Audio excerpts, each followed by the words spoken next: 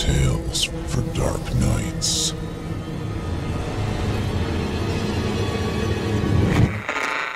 Want to make sure you never miss a Chilling Tales for Dark Nights video again? Be sure to subscribe and hit that bell to turn on notifications.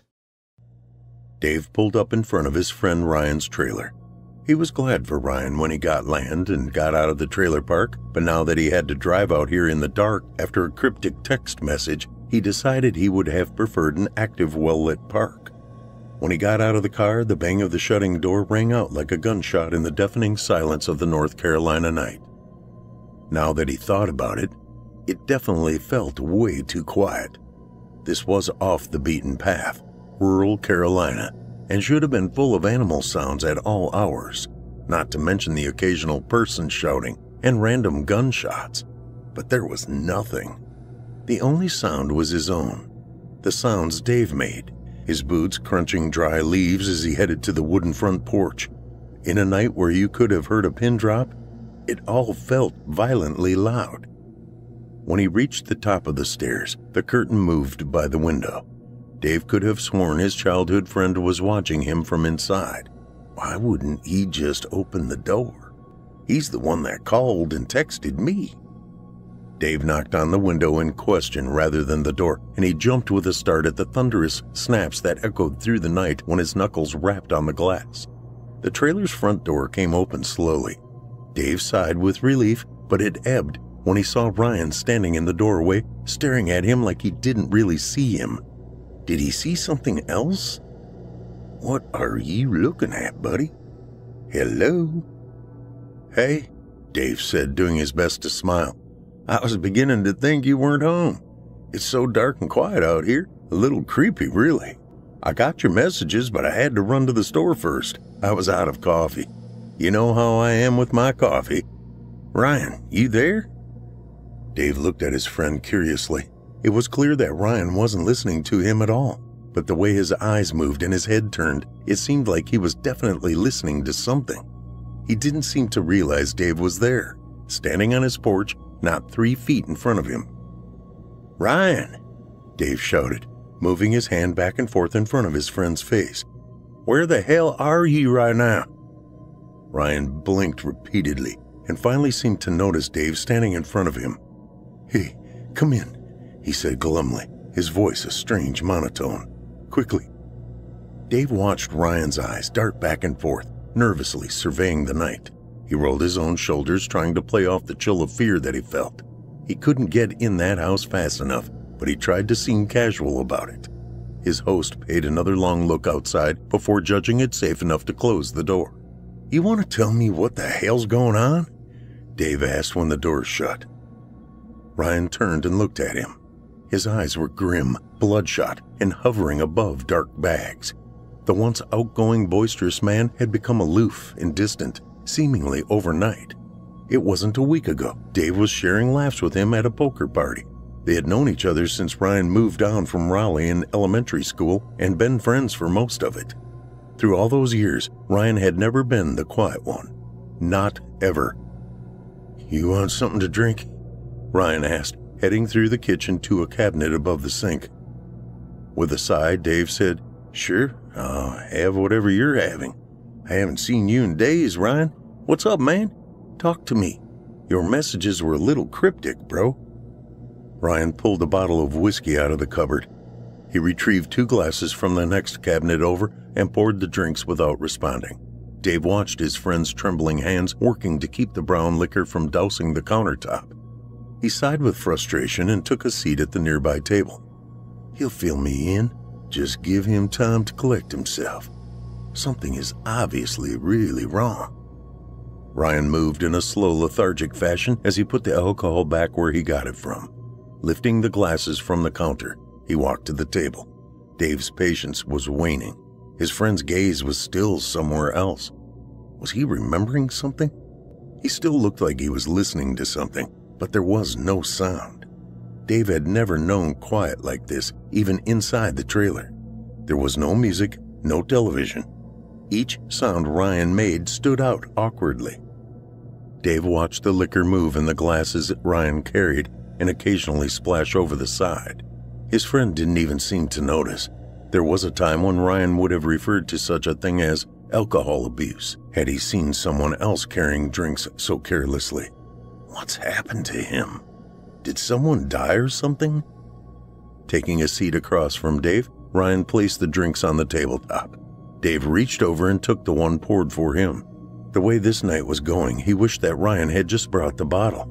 "Tell me what's going on, man. I'm here for you. You know that. You're my boy. What's got you fucked up?" Ryan nodded. His tongue emerged to lick at cracked sandpaper lips. He grabbed his drink and tossed back a gulp big enough to make Dave cringe. "It's out there," he said in that same monotone as he placed the glass back on the table. His hands were so shaky, unsteady. How much had he been drinking? Dave had a small sip of his own drink and took a deep breath, reveling in the warmth that flooded his chest. "What is it, man? Where? I don't understand." Ryan stared into Dave's eyes with a sudden intensity. The seriousness of his gaze made Dave squirm a bit. He quickly took another sip of his drink. "I wish I knew what it was," Ryan said. "What it wanted. I wish I could explain it better. I can't." "I'm not sure I follow, man. Is it some kind of animal? I think you definitely moved into bear country." Ryan shook his head. No, nothing like that. I wish it was a bear. I know how to handle bears.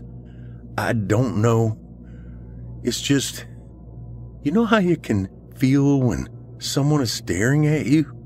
How it makes your skin crawl? How even when you can't see who's staring, the feeling itself attaches to you like something physical, like an itch? How it's a feeling that is almost tangible, that you can't shake, and it starts to drive you crazy? Dave looked over his shoulder after Ryan's description of the sensation. Yeah, sure, of course. Everyone knows that feeling, Ryan. What are you getting at? You saying someone is stalking you?" Ryan's fingertips toyed with his stubble. "I feel it all the time. It doesn't matter where I am. If I'm outside or by a window, it's there. I can feel it watching me. I can feel its hunger. I can hear it creeping along, crunching leaves, breathing, panting, whispering my name, singing even. It's outside my house somewhere, everywhere. I don't know." Ryan's hand went tightly over his mouth then, and he choked back a sob. Tears rose up to wet his bloodshot eyes. Dave rubbed his forehead and bit his lip. Finally he said, "Have you been feeling okay, Ryan? You didn't take something, did you? If you did, you need to be honest with me so I know how to help you, man. I'm not going to judge you. I just want you to be okay." "No!"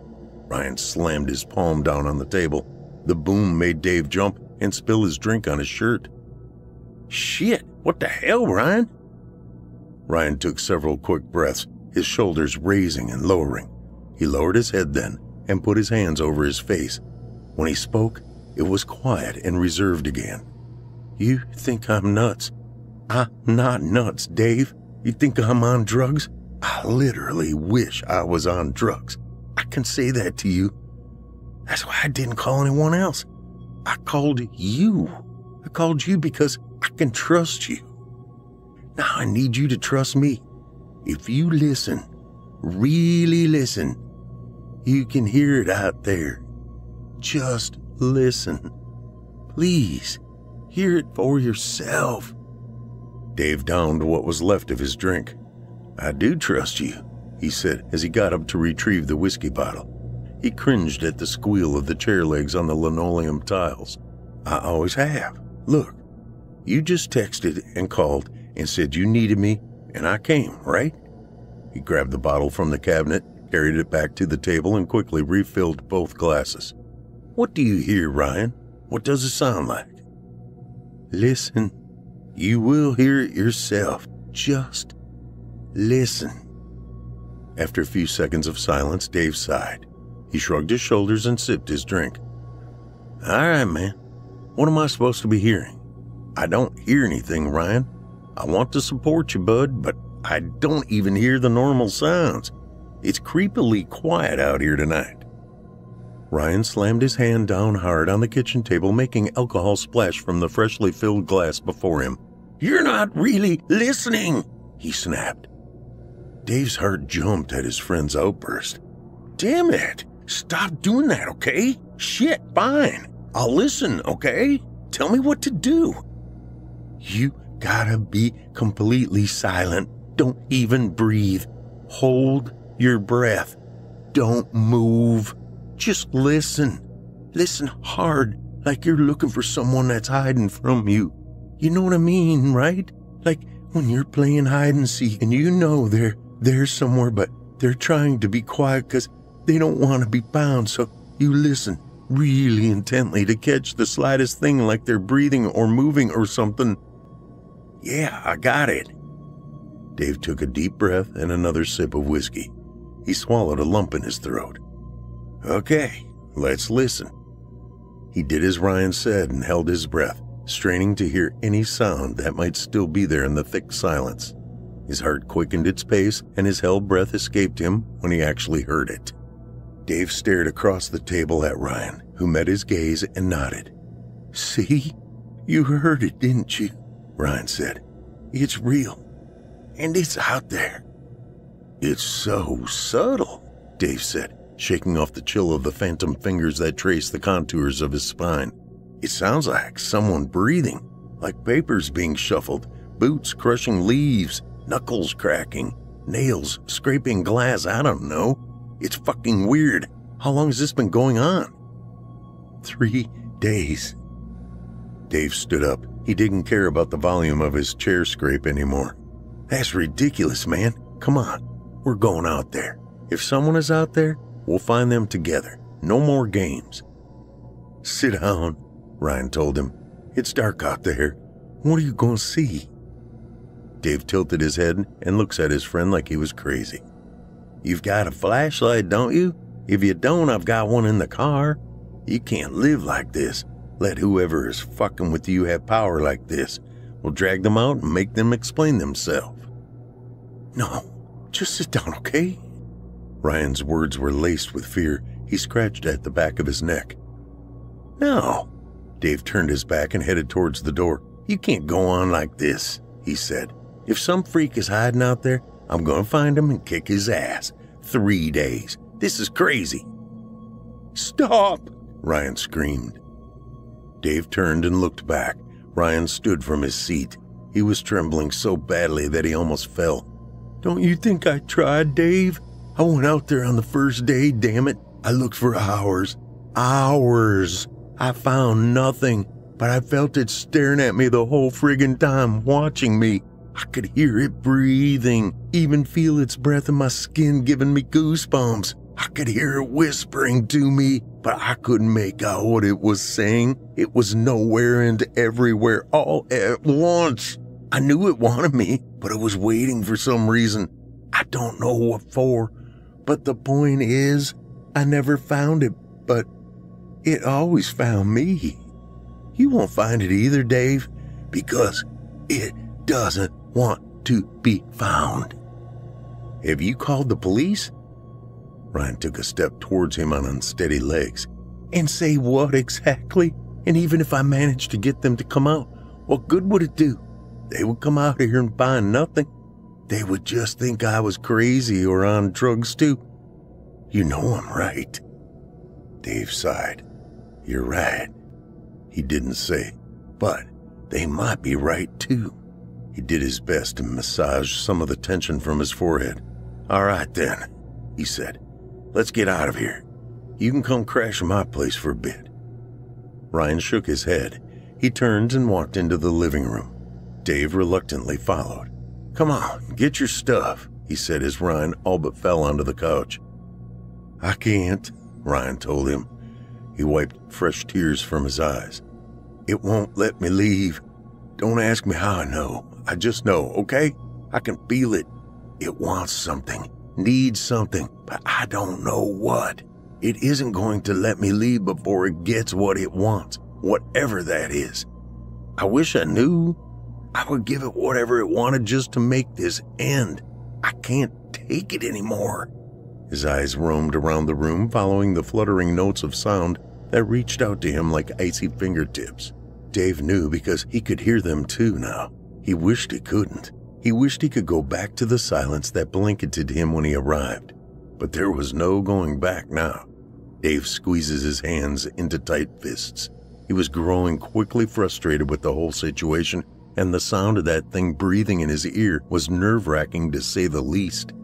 Well, what do you want me to do? We can't just sit around and go crazy, Ryan. Ryan cast his eyes toward the floor, quickly averting his gaze. I don't know. I was just afraid, I guess. I didn't want to be alone. I don't know. Maybe you can help me figure out what it wants from me? Dave grumbled but said nothing. He walked over to the couch and took a seat next to his friend. Putting a hand on Ryan's shoulder, he said, All right, man. Don't worry about it. It's cool. I'm here. Let's click the TV on, huh? Let's see if we can't find something to lighten the mood. At least maybe it will drown out the sound some. Then we can talk and see what we can figure out. Ryan nodded. He closed his eyes and took a slow, deep breath. When he opened his eyes, he seemed slightly more relaxed. The remote is next to you. I'm going to run inside and get my drink. You want yours? Yeah, sure, thanks, Dave said as he located the remote control. Pointing it, he clicked on the television and started flipping through channels. When Ryan left, he hit the mute button. Dave wanted to make sure he could hear Ryan in the kitchen. He frowned at himself, realizing at once that his friend's paranoia was rubbing off on him. But it wasn't paranoia if someone was really trying to get you, right? Dave could hear it, even now, chanting in whispers, scraping at the paint on the walls, clicking its tongue. It sounded like it was in there, walking around the room, but the feet were stepping on dry leaves instead of the dull gray carpet. Dave felt suddenly afraid, nervous. He wanted to drown out the sound. He moved to turn the volume back on when the sound of shattering glass made him jump out of his skin and drop the remote to the floor, cussing under his breath. Ryan? What the hell was that? You okay? Ryan! When no response came, Dave jumped quickly from the couch. He raced towards the kitchen, prepared for confrontation. He didn't know what to expect, what the owner of such sounds would look like. His heart pounded in his chest, and chills danced their way up and down him. Stopping outside the kitchen doorway, Dave grabbed one of Ryan's old football trophies off a nearby shelf, knocking down a framed photo of the championship team in the process. It's not the best weapon, but it will have to do. I will not go down without swinging something.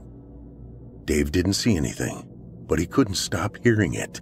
It sounded like whispering and a breeze whipping through trees, crunching brittle leaves and heavy labored breathing, scratching nails on glass, squealing, shuffling beat like those of a shackled prisoner, and then the faint quiet notes of an eerily beautiful song. They sounded so far away, but also like they were all around him. Dave didn't know what was real anymore. Ryan? His hands were shaking and he found it hard to breathe, like the air was thick, sludgy. He uselessly told himself to stay calm. Then he stepped over the threshold into the kitchen, and Ryan wasn't there. Whatever he was expecting to find, to fight, it wasn't there either. Dave was just alone with the incessant sounds of whatever was out there, stalking them. He took another step into the room, and another. Something crunched under his foot, and he gasped. Were the leaves really in the house now? Dave looked down and saw broken glass and spilled liquor on the floor at his feet. The leaves were only in his ears, but the relief of that knowledge was fleeting. The broken glass meant that something did happen to Ryan. Where the hell was he? Dave looked up quickly because he could feel someone watching him. He couldn't see them any more than he could Ryan, but he knew they were there. The whispers returned on the whistling wind. He could feel hot breath on his arm, the back of his neck. Moving in a circle, glass crunching under his boots, Dave looked all around the room, but there was nothing to see. It could only be heard, felt. It made him feel dirty, crazy, in need of a shower, fresh clothes. He had never been so frightened in his life. He was suddenly overwhelmingly alone. "Ryan!" he called out, hearing the fear in his own voice. The only response was a soft whistle. Dave's head whipped around. He still saw nothing and found himself trembling like Ryan had been. How had his friend survived days of this? Dave's stomach twisted in knots. Nausea worked its way up his system. He puts a hand over his mouth. Then he noticed it. The window above the sink was open, thin yellow curtains blowing inward. The whistling he had heard was the wind, the actual wind. Dave laughed. It was comforting that it was something real, something he could make sense out of. Did Ryan go out the window? Did he climb out, or did something pull him out? Did whatever was out there drag him off into the unnaturally dark night? It happened so fast. There was no scream, no struggle, just the glass breaking, and then nothing. Holding his breath, Dave approaches the window. Leaning slightly, he tried to see outside, to spy Ryan or whatever had taken him. The darkness was total, complete. Everything looked the same.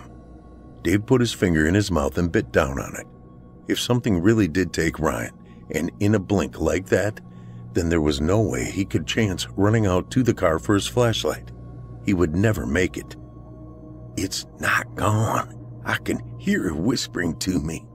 Feel the moisture of its breath wetting my cheek, but it won't kill me. Not yet. It wants something. But what?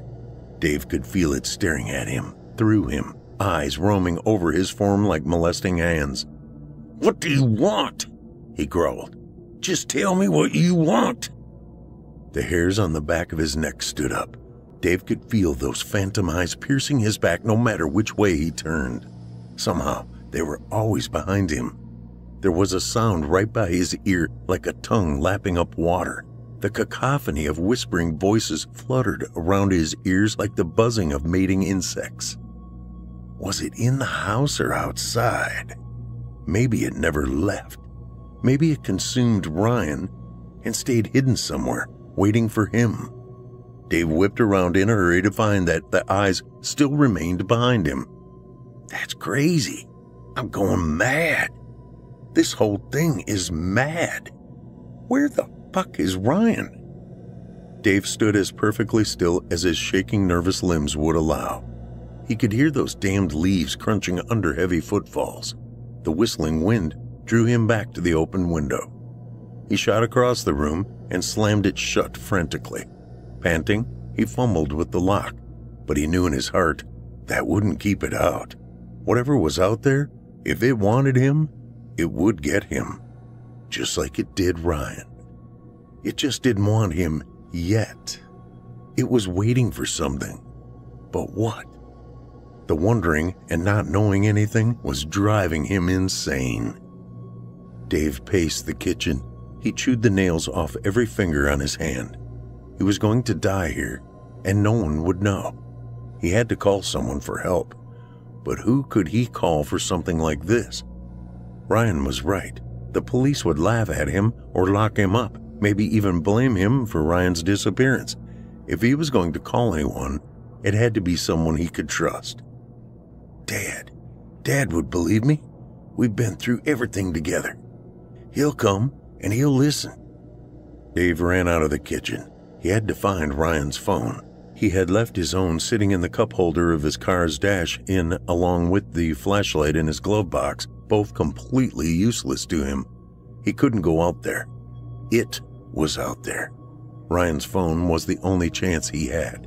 Now that he's heard the thing that watched, heard it clearly, he couldn't unhear it. He had opened a door that couldn't be closed. The hairs on his neck and arms were standing on end like there was static electricity. It could be anywhere, and he had no idea how much time he had before it came to take him. Would it give him days like it did Ryan? Or would it be hungrier now that it had a taste? Dave wasn't hopeful.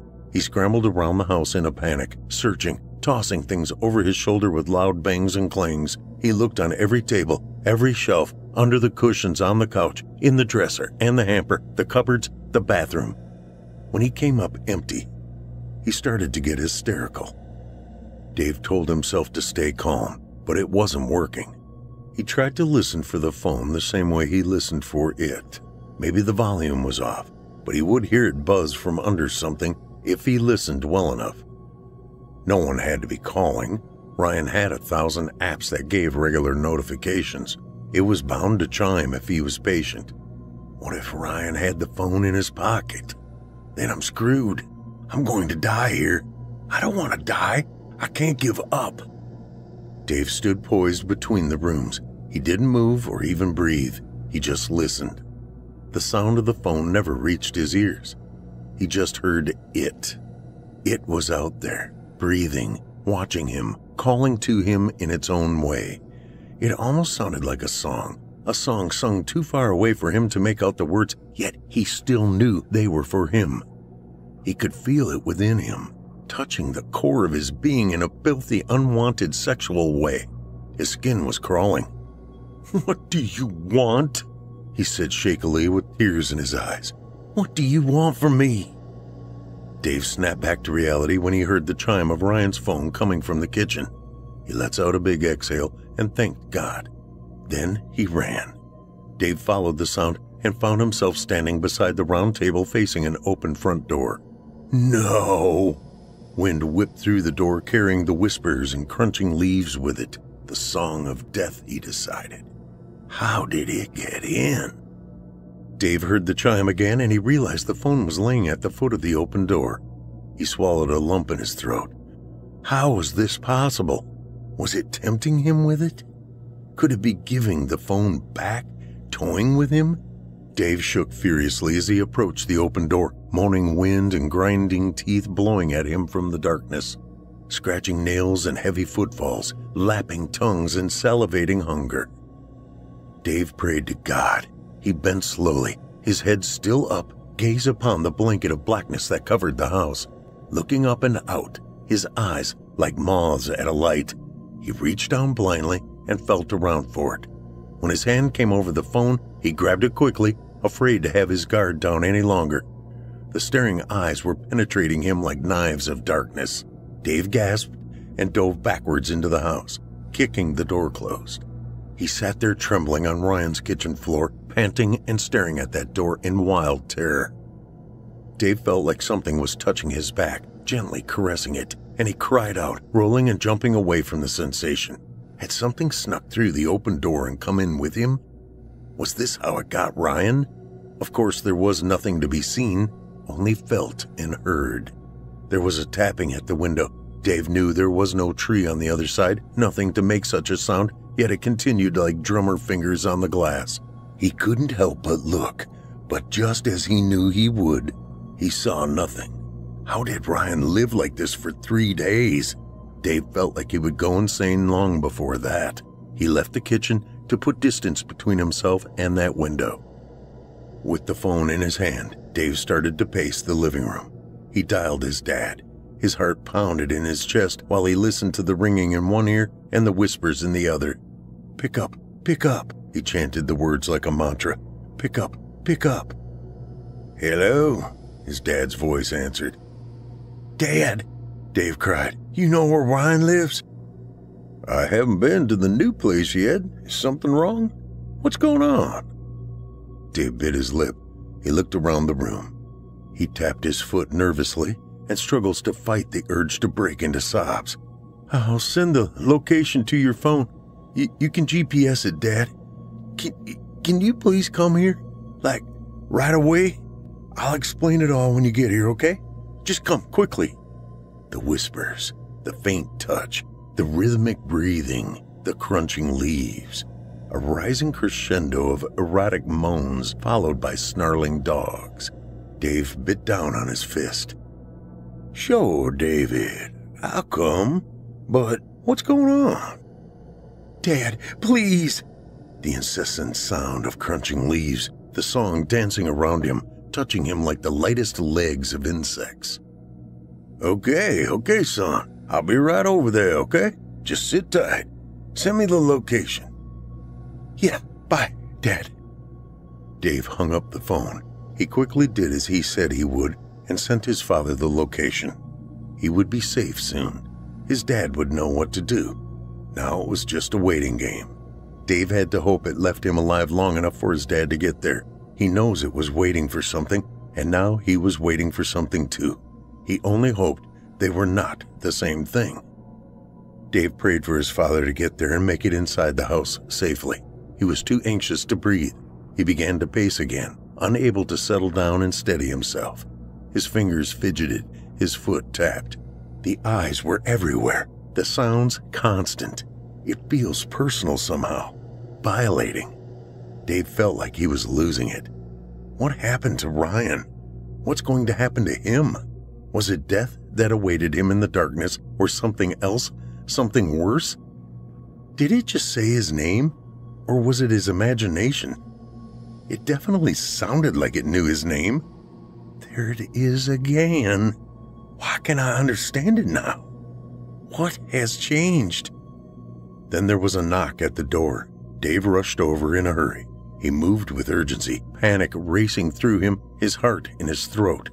He moved the curtain to peer out the window beside the door. His dad was standing outside on the porch. Thank God. Oh, thank you, God. Dave knew he could trust his dad. He ripped the door open in a hurry. The voices were singing and whispering and breathing heavily all at the same time, a chorus of the damned. How many were there? Maybe there was an army of evil things out there.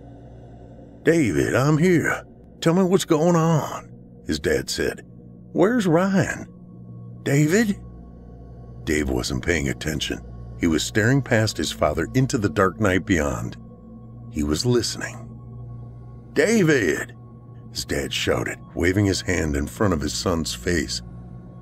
Dave finally looks his father's way. Come here, quickly, he said. His dad moves past him into the house. Dave gave one last look out into the darkness and then shut the door with a shiver, his nervously fidgeting fingers going to his mouth. You want something to drink? You might need it with what I'm about to tell you.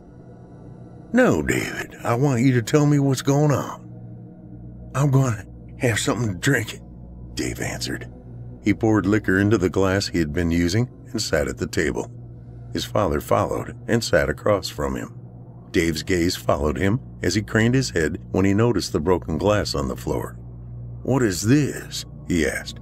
Did something happen to Ryan? David, what's going on? Dave twitched his head and tapped at his ear, but the crunching leaves and whistling wind still nagged at him with their distant song. It never ceased.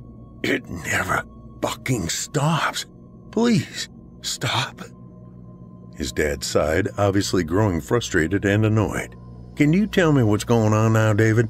I can't help you if you don't talk to me. The endless breathing, the piercing stares, the damned dry, brittle leaves. Dave took a big gulp from his drink. He wiped his mouth with the back of his hand and placed the glass back on the table. Then he met his father's eyes.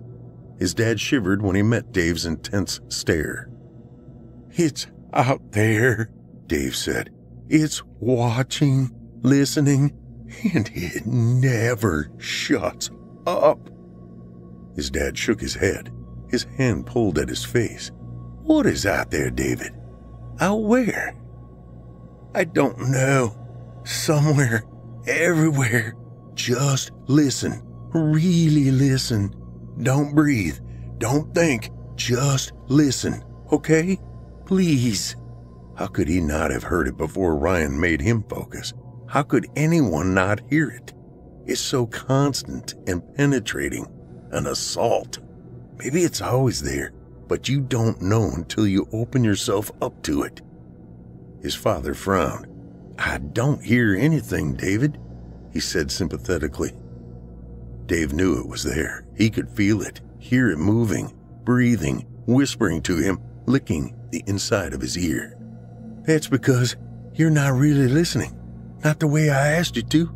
Block out everything and just listen. His father sighed with frustration but nodded. Okay, he said. Then he closed his eyes and sat there across from Dave. He was so still, his eyes fluttering beneath closed lids. Then they flicked open and went wide.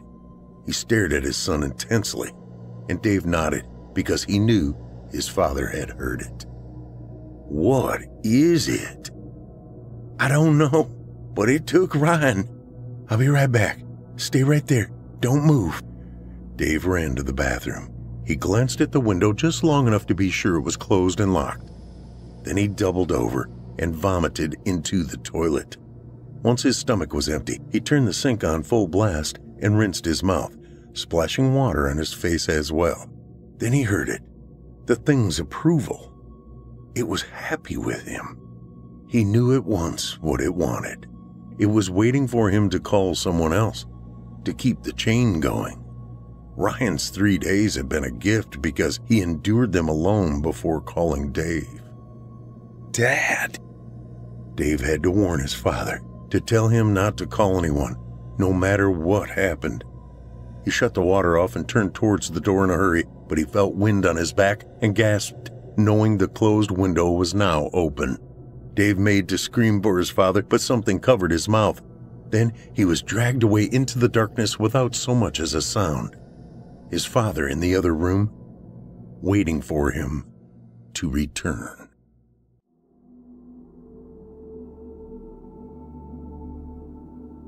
I knew it would be a bad day when the lawnmower crashed into a headstone. I hadn't seen it because of the multitude of weeds covering it, but it's hardly an excuse. The old groundskeeper, the one I was being trained to take over for, had told me there was no reason to take care of this part of the cemetery. It was so old, the people buried there were 2 generations or more dead. But I'd already finished taking care of the rest of the graveyard. I figured there was no harm in putting in a little more work. The lawnmower sputtered before it died, a sort of "I told you so" before it was done. I hopped off the mower and pushed it away to check out the worst of the damage on the headstone. If it wasn't too bad, I planned to put the mower away and pretend it never happened. If the old keeper asked why the lawnmower didn't work anymore, I'd claim I didn't know. I tore away the remaining weeds to find that the headstone was not what it should have been. The stone was nearly entirely smooth, with no birth or death date. The only word on it had been mostly worn away by time. All I could make out was AFR. On second look, I realized I'd bumped the headstone hard enough that it moved, and the spot it covered was a hole in the ground. With some more shoving, I moved the headstone far enough to see that the hole was a set of winding stairs going down into the ground and so dark, I couldn't see the bottom. I ignored the initial impulse to move the headstone back into place and finish up my workday, instead going for my second thought. I started down those mystery steps. Could this be another area for storage, or a secret passage into a locked mausoleum? Curiosity had a reputation for killing cats, but I was only going down for a quick peek.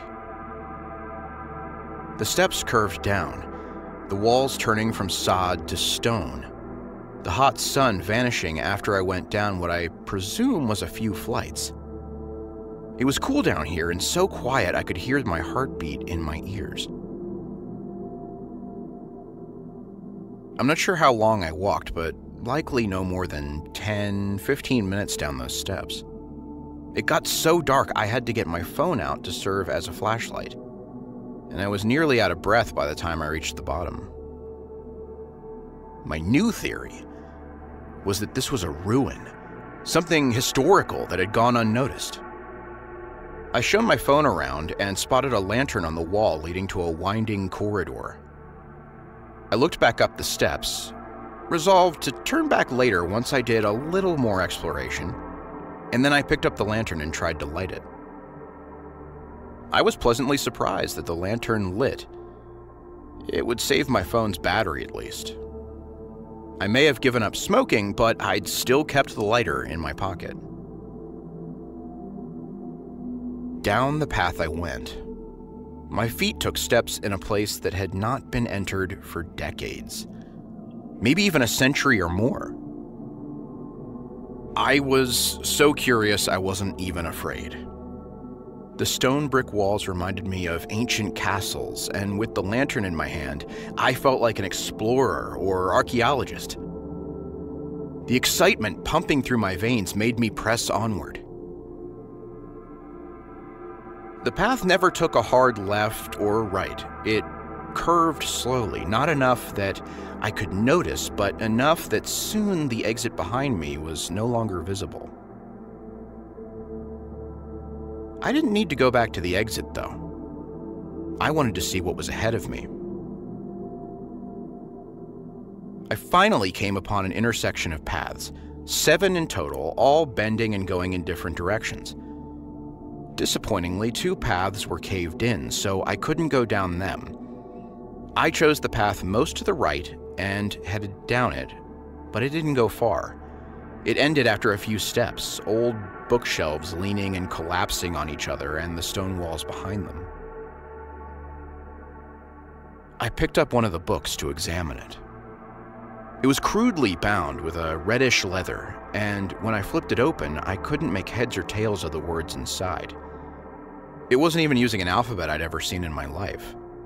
Not that I made a habit of learning all the different letters. I tucked it into my jacket before heading to the other tunnels. Now, I picked the next one at random, heading down it to find it went on much farther than the one that went to the books.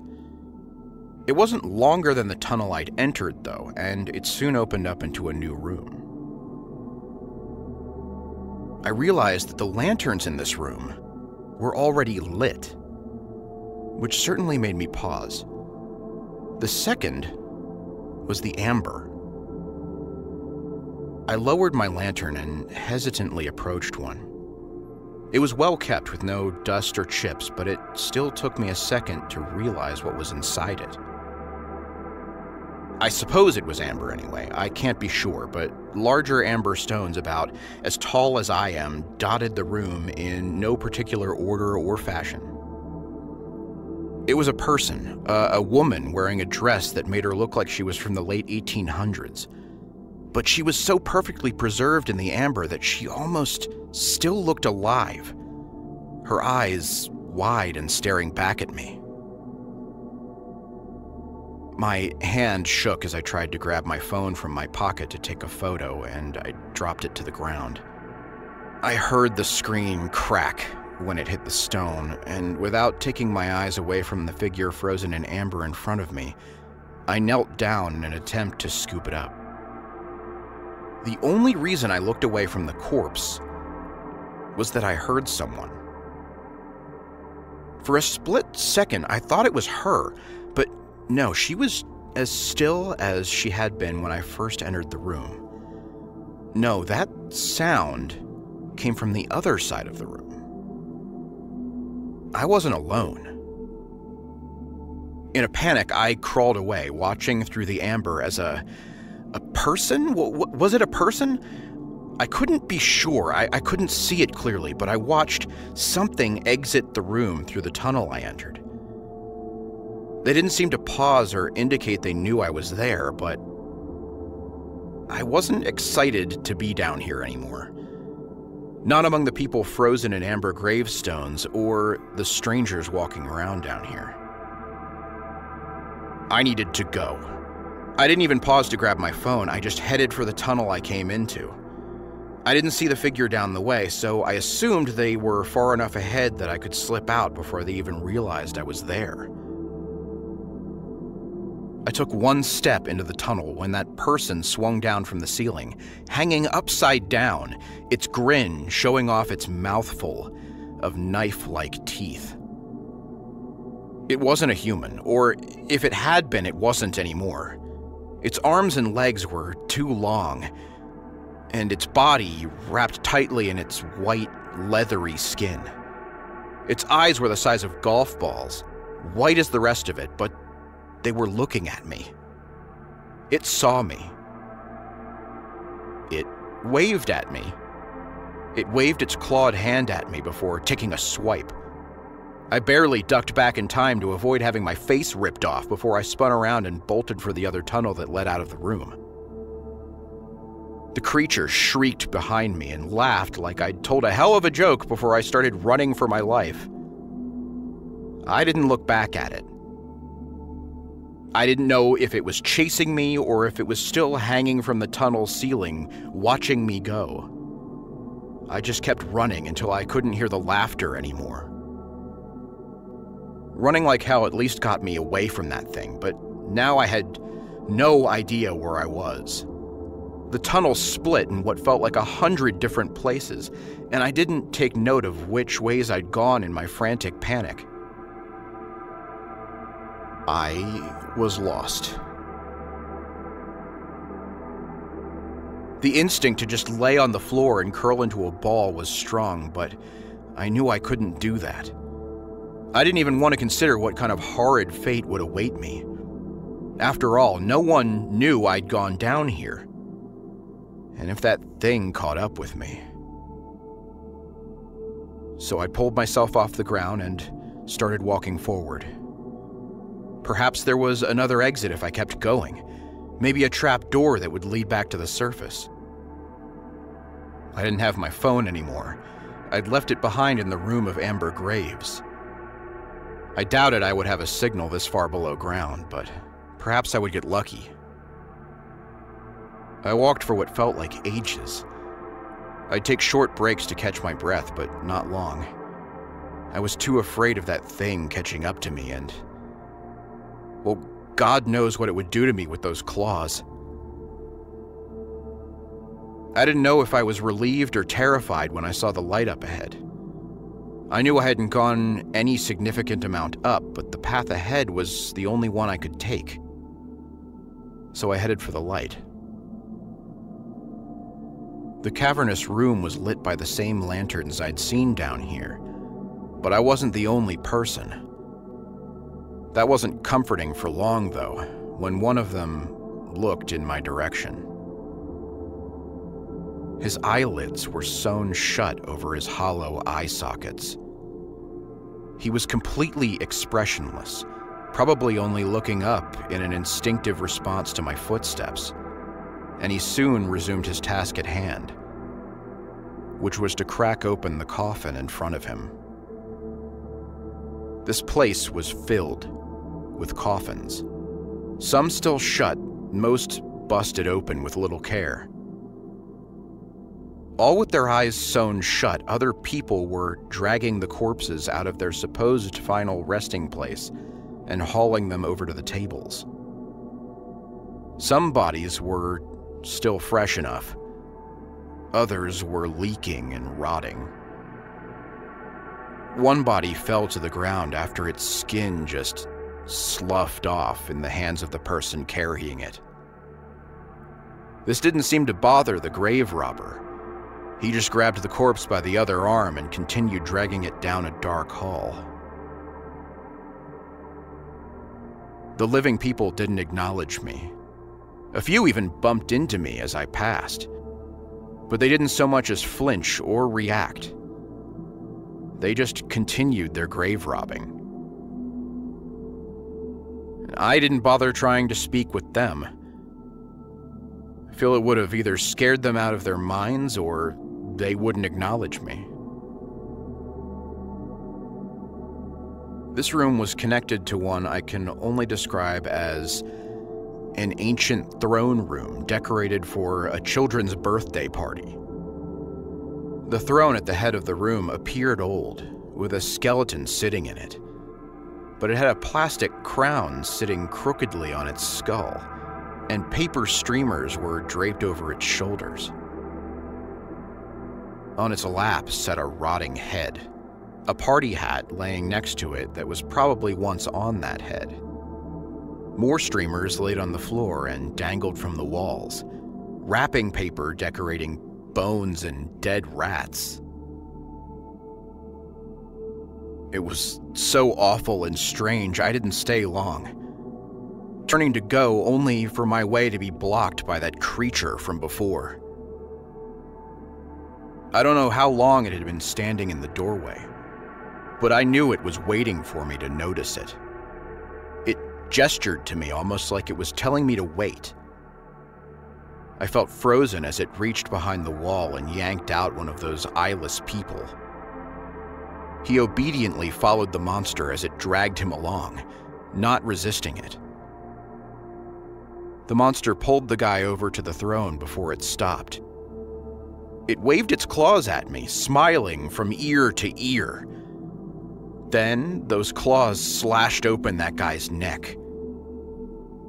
Blood poured down his ragged shirt, and he only gurgled before slumping forward, leaning against the monster that killed him.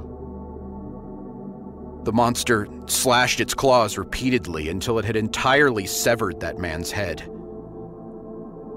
The body lay in a bloody pool while the monster carried the new head over to the skeleton. It pulled that rotting head off of its lap to replace it with the freshly dead one. With its bizarre ceremony finished, the monster turned towards me and laughed before hurling that disgusting, rotten head at me. I barely ducked out of the way. The head smashed into the wall behind me. I was finally jerked out of my frozen terror. All I wanted to do was get the hell out of there. With that thing laughing behind me all the way, I ran. I never stopped. My shirt was drenched in sweat by the time I reached the stairs that took me to this awful place. I jumped them 2 or even 3 at a time.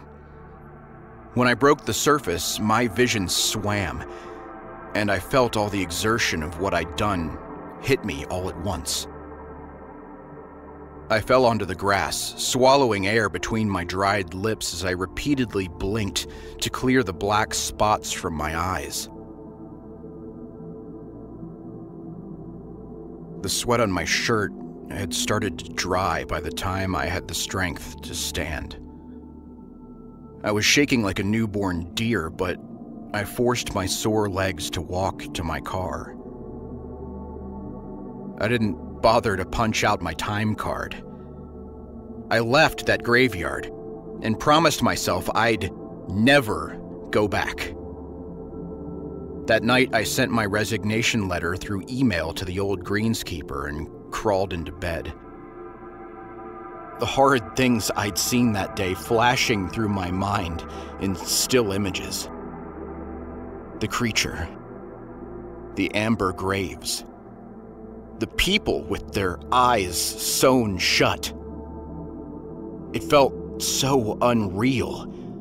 Like a macabre nightmare I'd made the mistake of wandering into. I'd half convinced myself that that was the case when my window slammed open at just past midnight. I bolted up in bed and stared in shock as that creature, that fucking creature, vaulted itself through my window. It didn't pause to wave at me. It only headed to my desk, where the book I'd tucked into my jacket was sitting. I'd not tried deciphering it. I just tossed it aside and would have likely thrown it in the trash if the creature hadn't come first. I'd completely forgotten about it until I took my jacket off when I got home. It picked up the book, flipped through the pages, and nodded when it realized the book was still intact.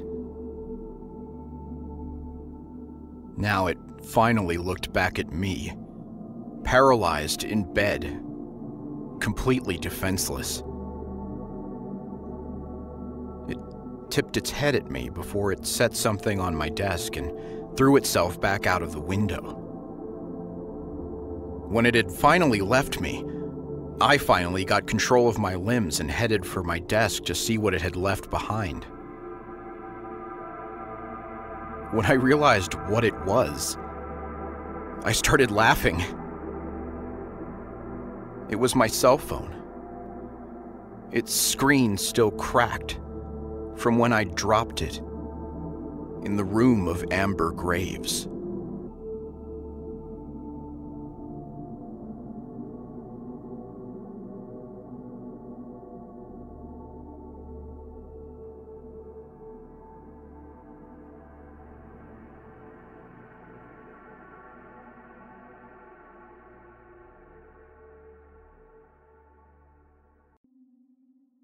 In my youth, I had a wild streak.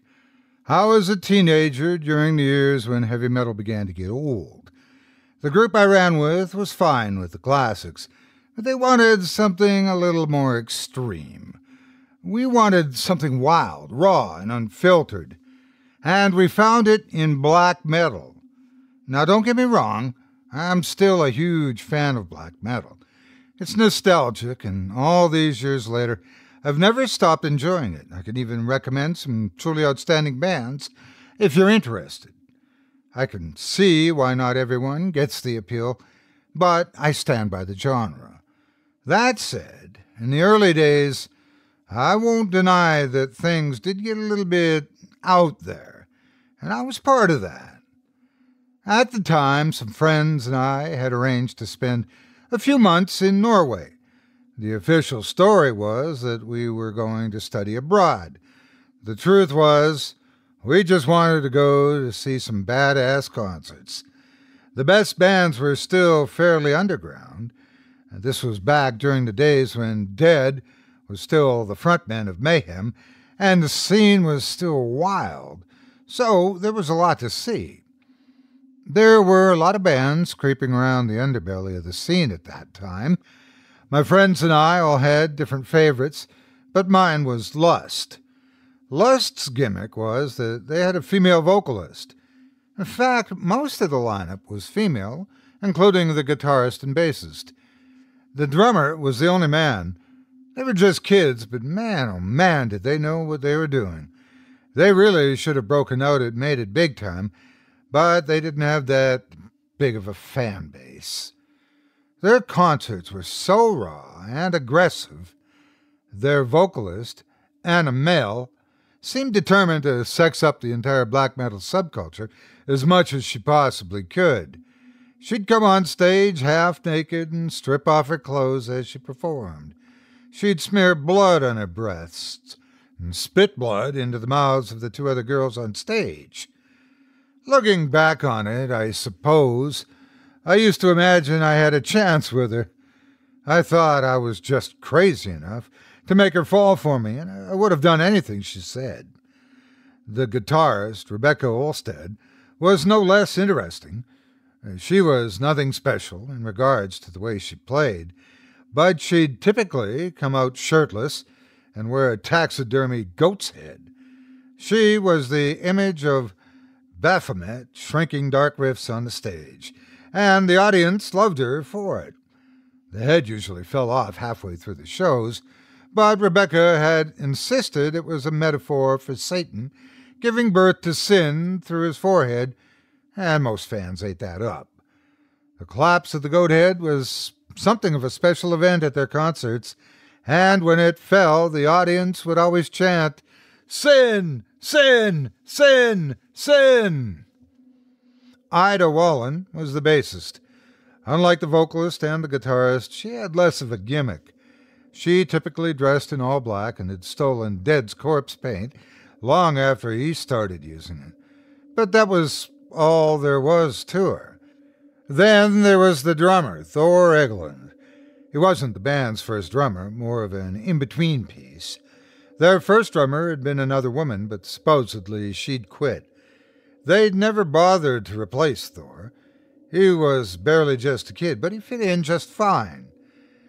We'd been staying in Oslo, but I'd been fine with traveling to try and catch Lust shows. I usually took a bus or caught a ride with a friend, so I could get as wasted as I wanted. The shows were mostly small affairs, little venues with nightly shows of various local bands. Black metal was still small at that time, but there were enough bands to keep a steady rotation going. I was drunk and had smoked most of a joint when I officially met the band.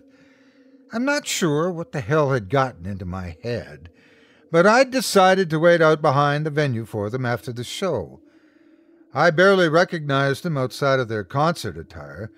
Rebecca looked almost unrecognizable with her hair tied back and a black t-shirt on.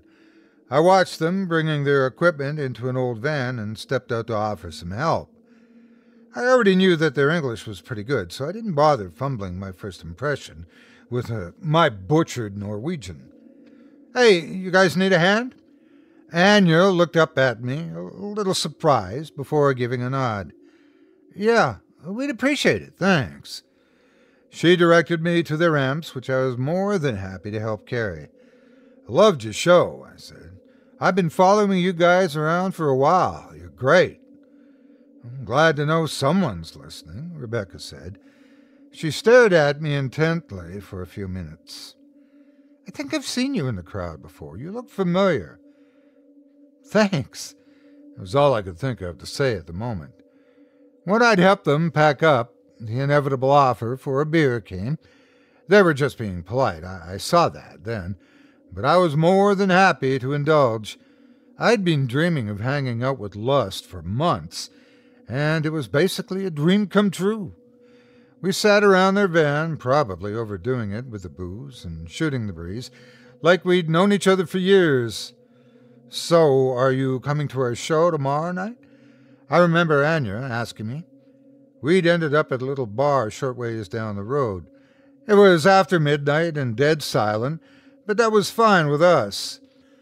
Thor had left us to go and sleep in the van, so it was just myself, Anya, Rebecca, and Ida alone at the bar. Yeah, I was planning on it, I said. I know they'd be at a slightly larger show with a few more well-known bands. Nice. Well, if you are, maybe you could ride in with us. We could use the help setting up. I'll make sure you're in the front. Maybe we can get a drink after. Sound good? Her words slurred together a little bit. She was clearly drunk, but her proposition still sounded like the best idea I'd ever heard. Yeah, hell yeah, that sounds great, I said. Atta boy, Rebecca replied. You got a car? You can ride in with us if you don't. Now that just sounded like a dream come true. I caught a ride in with a friend, actually, I said. He's probably waiting on me to give me a shout to pick me up, but honestly, I'd be down to ride with you guys for a bit. That was all it took to settle in. They couldn't really pay me for being their roadie, but I was just fine with that. They covered the drinks, and I got to go to a bunch of free shows. It wasn't just them I watched play. There were plenty of other bands. Most of them were small, but a few would go on to be considered synonymous with the rise of black metal. I just didn't see them either. I drank and got high with them.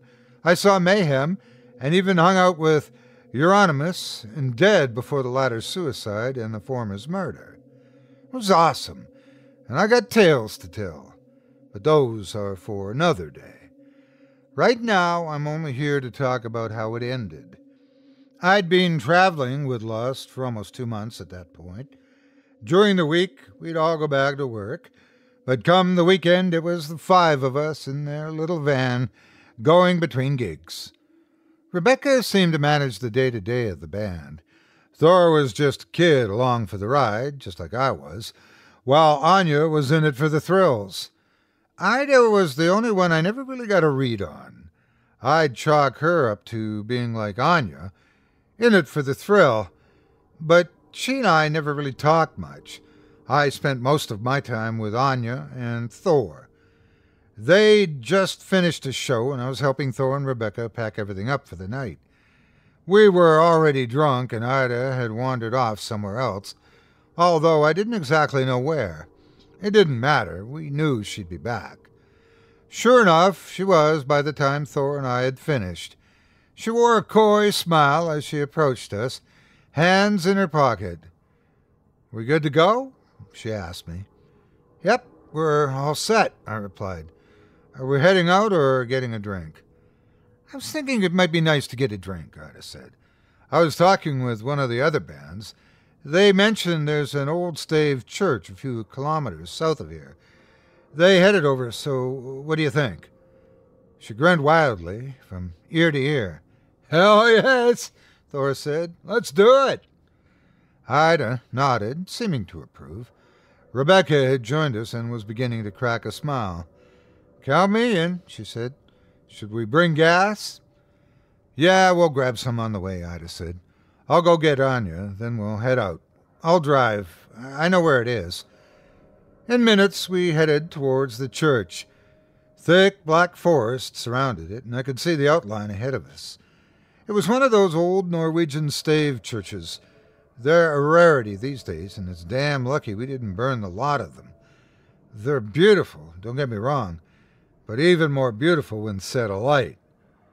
There's no one else here, Rebecca noted as we got closer. We're probably just early, Ida said dismissively. I'll just park. Let's get this party started. She was the first one out and went straight for the door of the church. She tried it, and when it didn't open, she called for a tire iron. Anya was more than happy to provide one, and we watched as Ida splintered the wood to let us inside. Thor and I carried the gasoline as we entered the old wooden church. Look at this place, Ida murmured.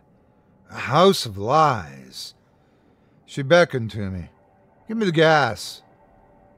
I handed the gas can I carried over to her and watched as Ida slowly poured the gasoline down onto the floor in a circle around her. Anya and Rebecca moved past her and toward the altar. They looked up at the figure of Christ on his cross before reaching up to tear it down. Thor, Anya called. Come here. Let's bless this Savior. Thor came running, undoing his pants as he got closer. You want to bless him too? Rebecca asked. I'll even give you bastards something to look at. She started to undo her top before pausing. Someone's outside, Anya said. The other band? I asked, before heading to the door to peek out. There were no signs of another car, no immediate sign that anyone else was there but us. But when I saw them, I swore under my breath. 7 figures clad in black robes emerged from the forest. They advanced on the church slowly, and I pulled back inside. There's some weirdos in robes, I whispered. Anya and Thor both looked to Rebecca for guidance. The desecrated cross fell to the ground. Hide, Rebecca said, and we all did as we were told. I found a spot beside Anya. I saw Thor taking cover behind some of the pews, while Ida hid behind the altar. I didn't see where Rebecca went. For a few moments all was still. Then the robed figures entered the church, one at a time. They moved in a slow procession toward the altar before stopping in the aisle. I saw Thor pressed to the ground trying to hide under the pew, although he still craned his neck to see what stood over him. Starting at the front of the line, the hooded figures began to disrobe.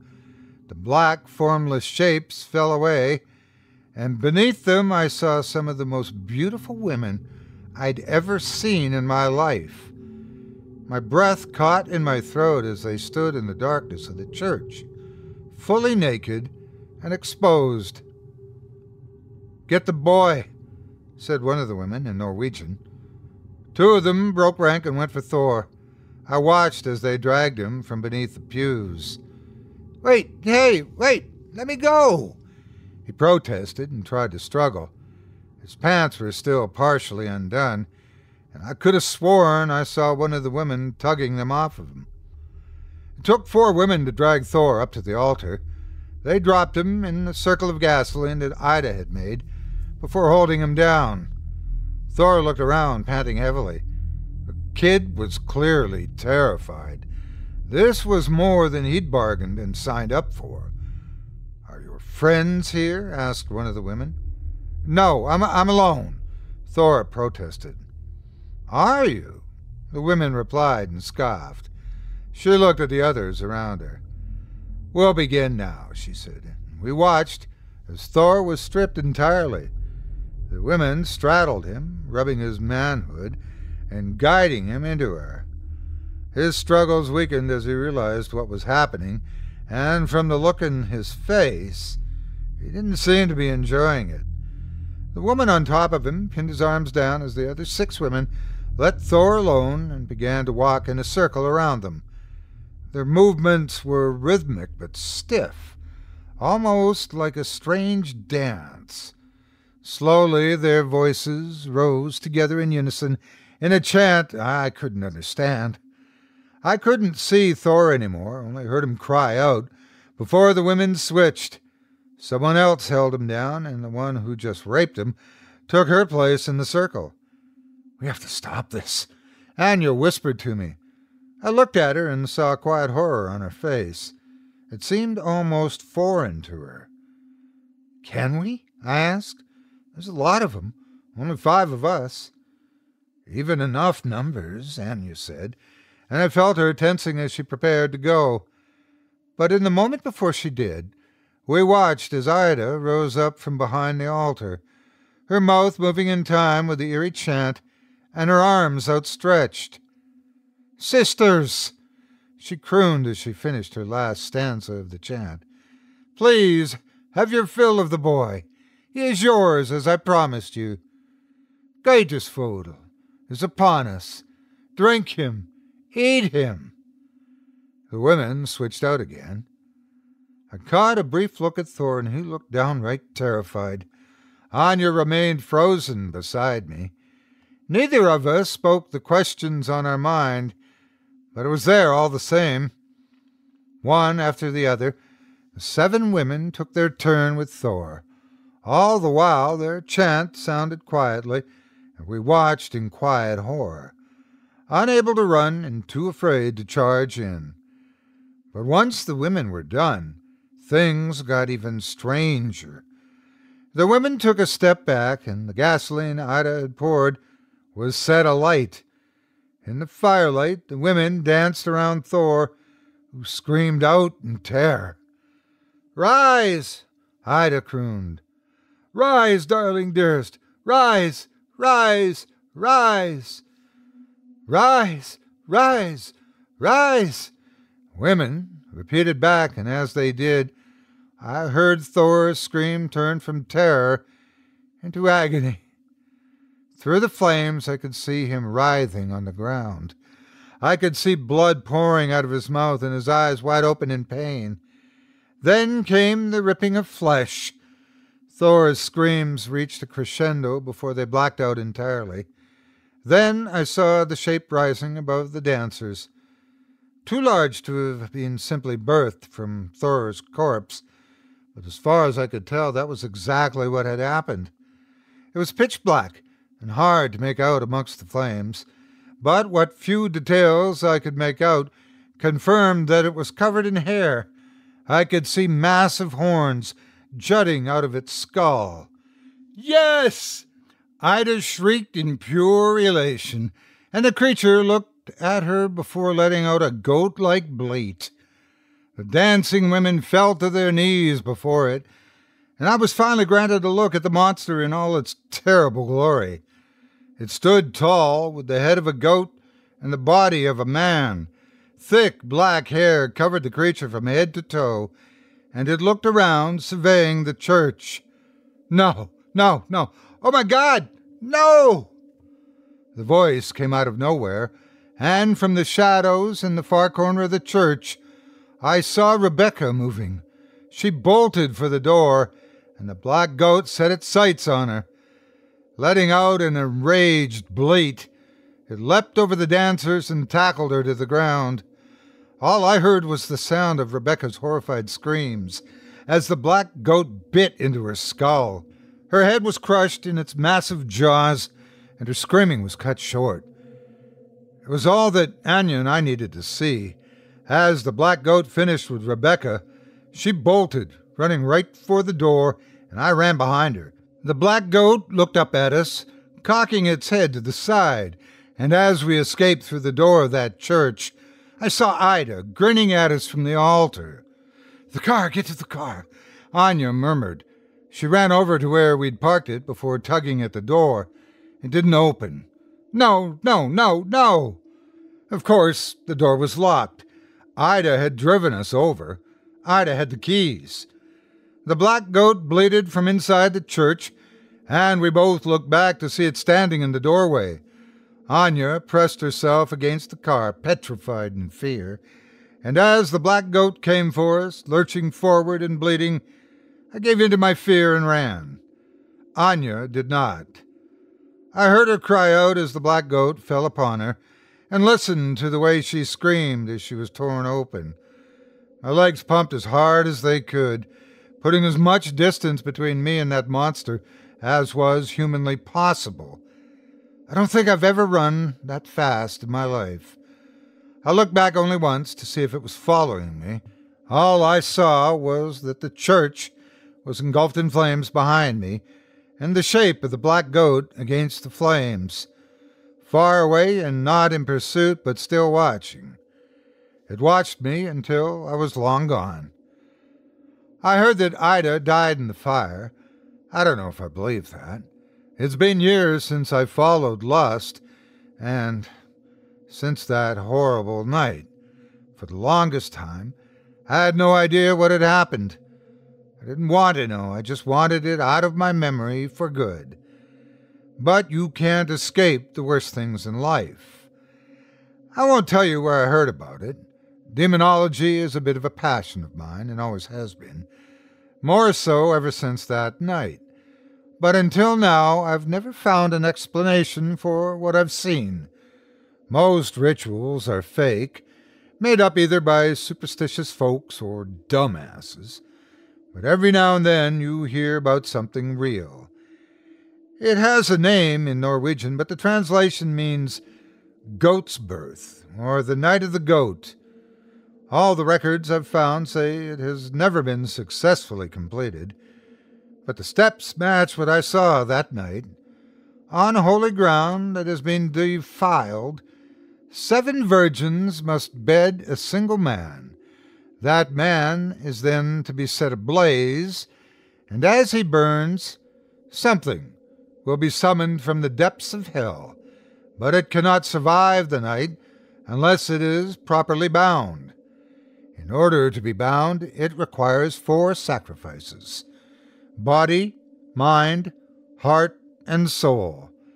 Once it has received them, it is bound to the earth, undying, unfettered, unstoppable. Thor provided the sacrifice of body when he birthed that infernal thing.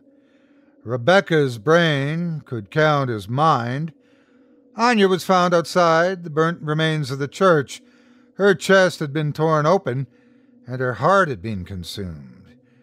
But what of soul? What of soul indeed?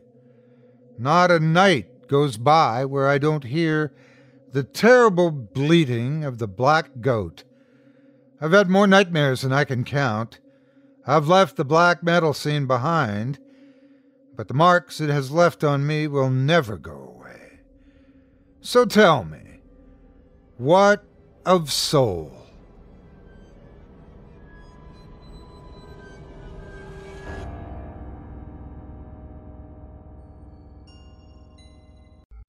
Loretta Piper was new to Spring Hill Assisted Living, the facility where Billy Cosberg worked almost full-time as an aide, but it wasn't long before she cornered him.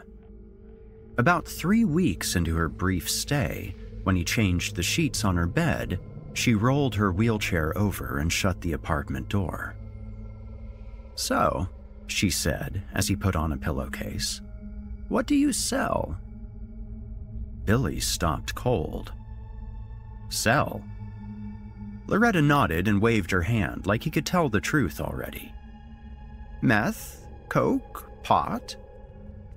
Her other hand was already digging in the pocket of her red knit sweater. She freed some tissues, a Carmex, and a baggie of shriveled grapes. Without hesitation, she held the baggie out to him. "Try one," she offered. Billy had no idea what to say. He did sell. In fact, he sold plenty. He had customers 100 miles away, but Loretta didn't look like any customer that he had or wanted. He shook his head and looked toward the door. Loretta smiled broadly. "There's a fine business opportunity here, Billy, if you've got the brains and balls for it." She rolled toward him by moving her wheelchair with her purple stocking feet. Her thin fingers still clutched the bag. "What makes you think I'm interested?" Billy asked. He eyed the baggie and saw that it contained little red mushrooms. You haven't got brains and balls? Loretta asked. Billy looked at her for a long time. He reached out and took the baggie, looking around as he did. He opened the baggie and sniffed. They smelled odd, but wonderful. A bit like bacon. Not what he would have expected from mushrooms. It would be crazy, he thought, to take a mushroom here at work. He never took meth and only smoked weed Thursdays through Sundays on account of his job. He had never even tried a mushroom, but before he knew it, a mushroom was in his mouth. He felt warm almost immediately. The warmth started in his gut and spread out over his body like warm arms sliding around him on a winter's day. He stood there for a moment, chewing slowly and thinking things over. Even his teeth began to warm. Those shrooms sell for $30 a piece, Loretta said. Bullshit, he said, and licked his teeth. Want to give them back, then? Loretta asked. No, he did not want to return them, and she saw that. The warmth was settling into his groin, and it felt awesome. Take the baggie home, enjoy yourself, and share with that special lady in your life. Stop by tomorrow. She winked at him, still smiling. She looked like a woman who had probably sold many used cars in her prime. He took the baggie home and told Kelsey, his fiancée, to try a couple. She did. He tried 2 more.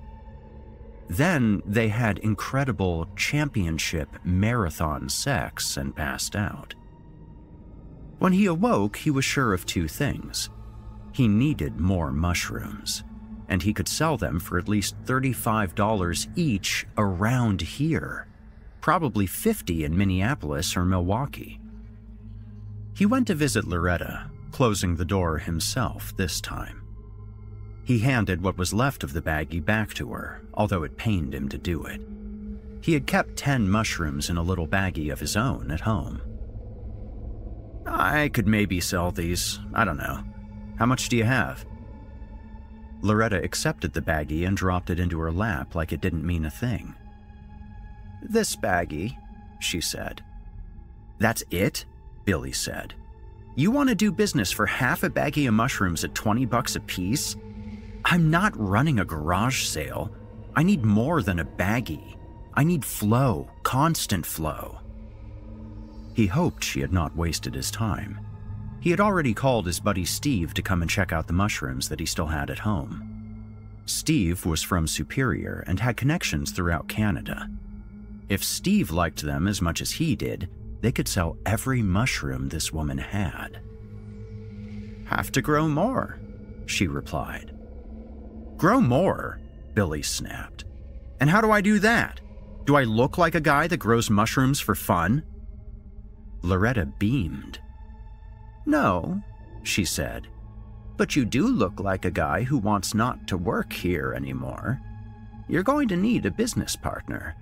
It will need to be someone who doesn't realize that he's your business partner.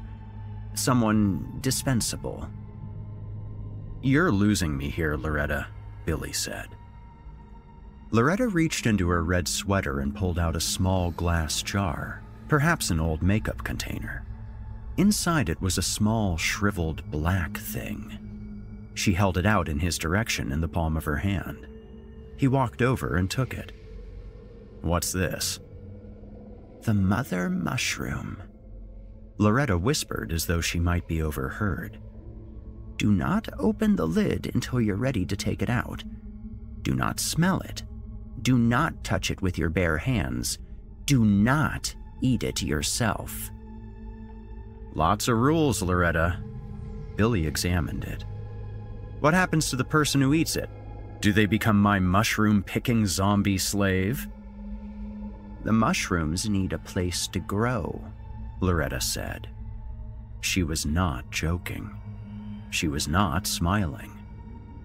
The red mushrooms grow on the people who eat the black mushroom?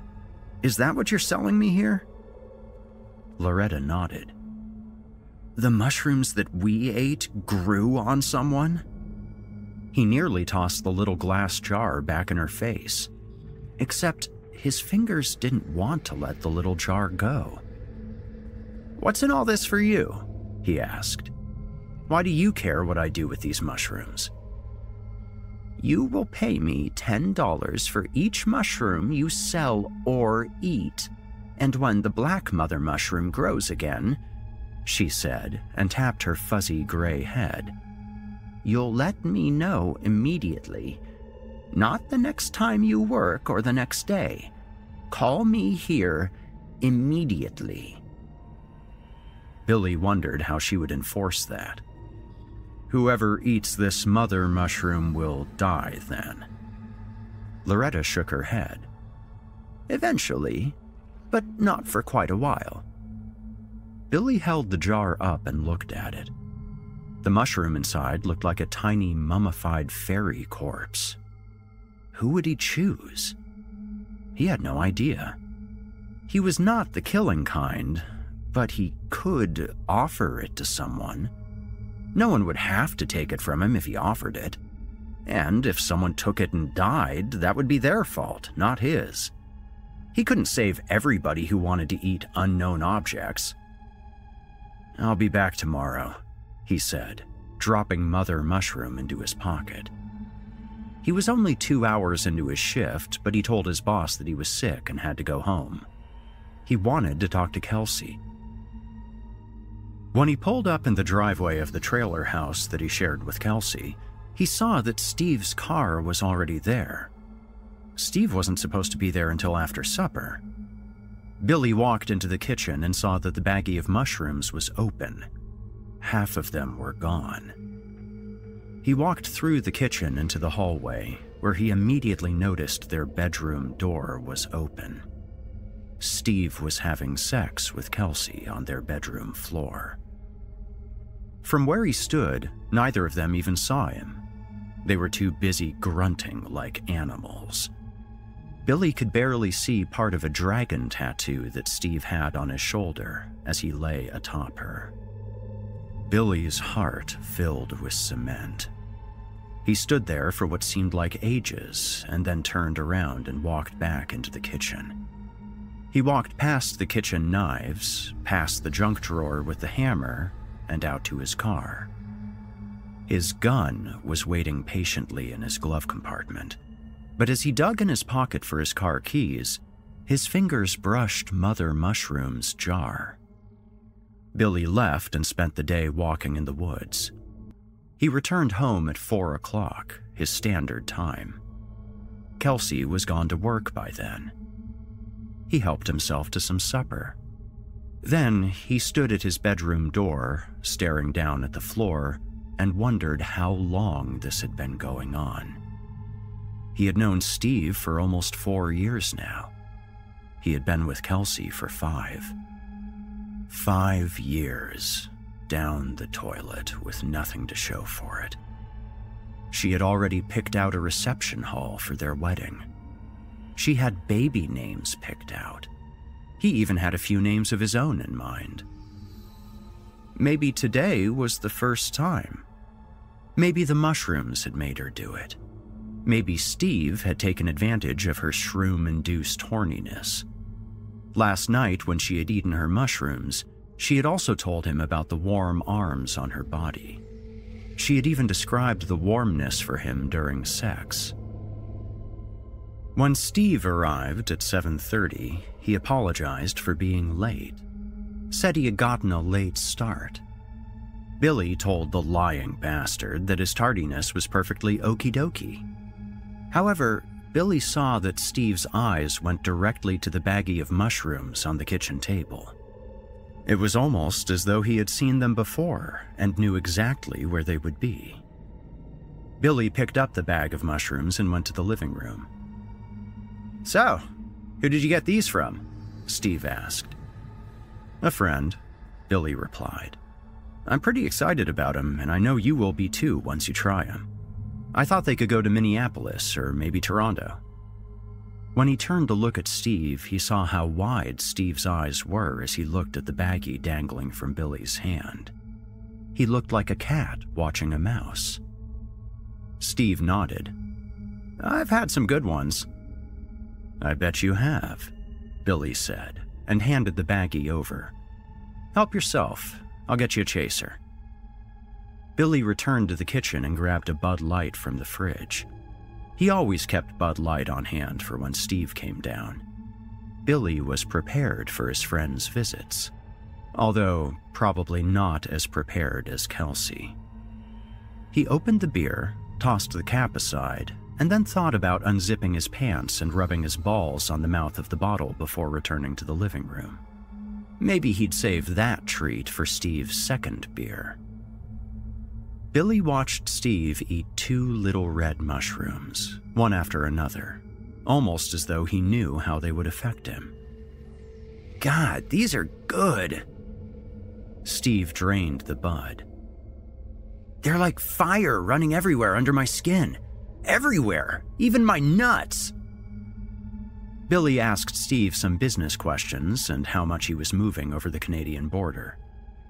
Steve's answers were mostly vague and unhelpful. Steve asked a lot of questions about where Billy had managed to find a friend that had such beautiful mushrooms. Billy's answers were also vague and unhelpful. When Steve was high and smiling from ear to ear, Billy decided to invite Mother Mushroom to the party. He reached into his jeans pocket and pulled out the little glass jar. "The red ones are good, really good. But you know what's even better? The black ones."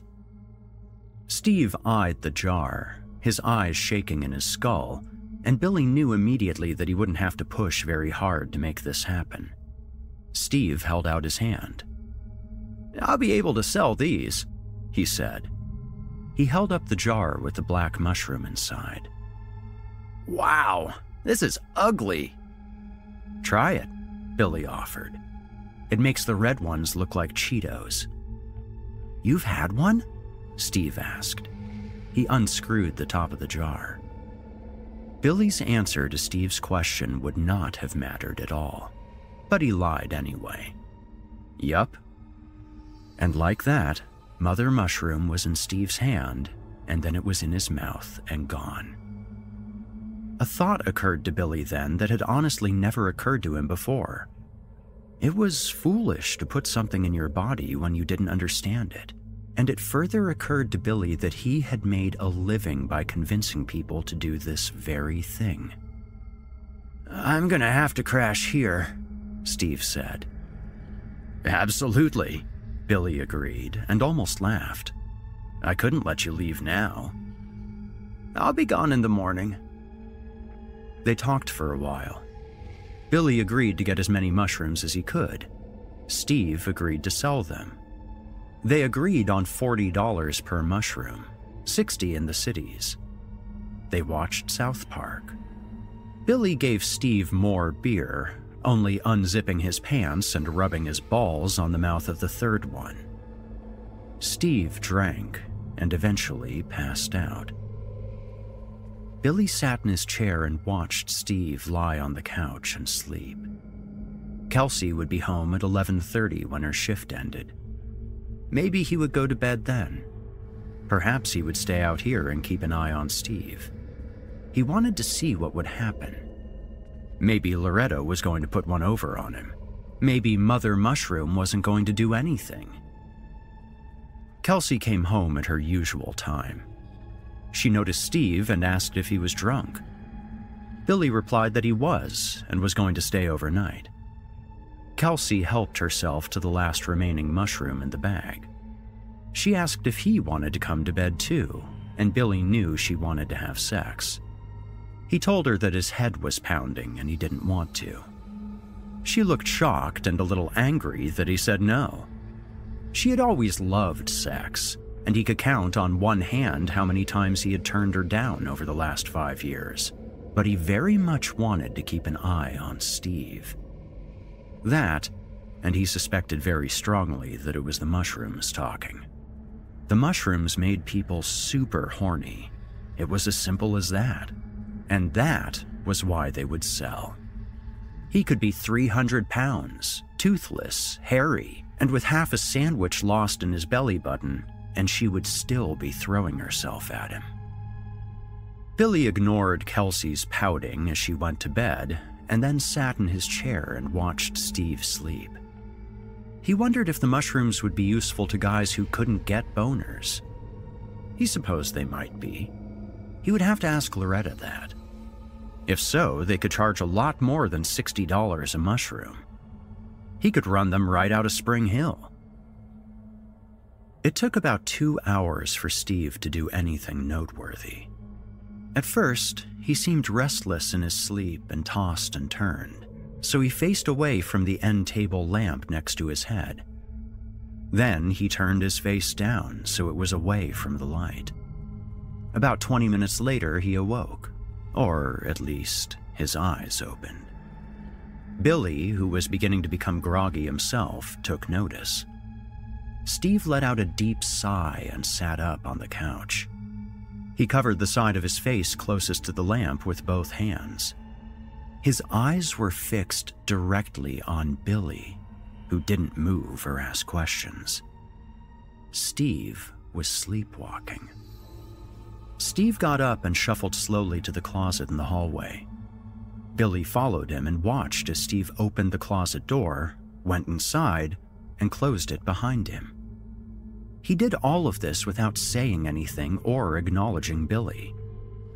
Billy called Steve's name twice, but there was no answer inside the closet. Billy opened the closet door, and Steve's hand immediately shot out, grabbed the doorknob, and closed the door again. Billy debated going to work or staying home to watch Steve in the morning. He checked in on his business partner and saw that he was sitting on the closet floor with his back against a wall. Billy knew something was not good when he realized that Steve had crapped his pants overnight and was now sitting in his filth. His eyes were also open, staring at a vacuum cleaner with no interest. Billy said Steve's name, but there was no response.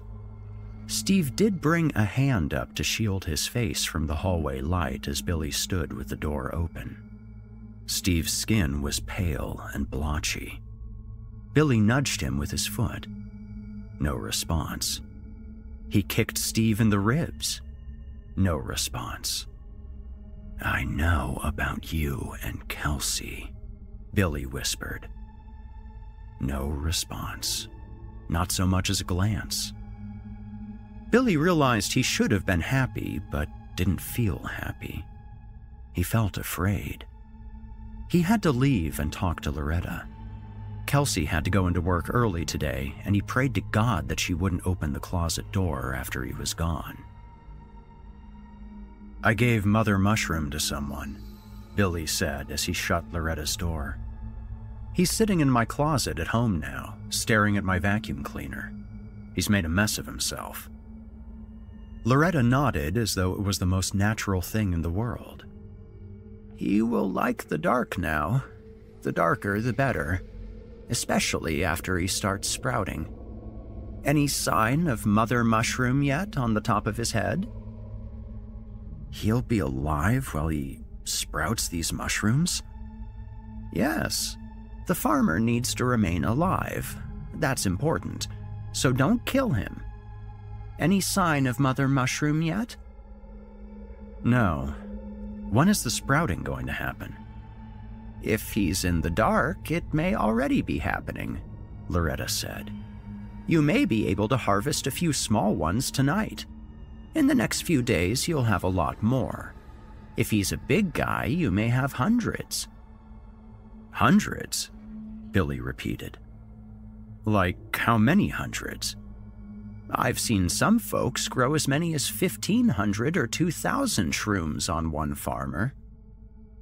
Billy let his fear and panic take a break and did the math. Using Minneapolis prices of $60 apiece would make Steve worth $120 grand. Steve the farmer. Damn right he was. Grow on, Steve. "How do I get the mushrooms off of him?" "Scissors. Loretta said with a shrug. "That's what I've always used." "You are a brutal bitch," Billy said. But he said it with a smile and a laugh, as it was now fair to say that he was warming to Loretta a bit. 120 grand will do that to a person, he supposed. "How many times have you done this?" "Well, after I got Mother Mushroom, I quit my job, I can tell you that much." Loretta smiled back at him. "Of course, I like to spend money too, so I'll need you not to forget to pay me the $10 per mushroom once you've harvested them." The smile faded and then disappeared. "And I'll also need you to remember that you must call me immediately when Mother Mushroom appears. You need to know nothing more important than that. Old Mother gets strong fast." "Sure, of course," Billy said. There was no way he would give back Mother Mushroom. No way in hell. Not when it could turn a sack of crap like Steve into over 100 grand. As soon as it starts to grow, as you said. Can't I just cut the black mushroom off, find another person immediately, and start the process over? "Did I stutter?" Loretta snapped, and Billy found himself taking a step back from the little old lady in the wheelchair. "I will deal with her." She leaned forward in her chair and then stood up. She was tall, very tall for a woman, over 6 feet at least. "Don't ignore me when I speak to you, and don't fuck with me," she said. "The graveyard's full of people who fucked with me." She rubbed her fingers together, and Billy thought he smelled something burning for a second. Something electrical. Then her fingers spasmed out as though she had been shocked, and she fell back down into her wheelchair.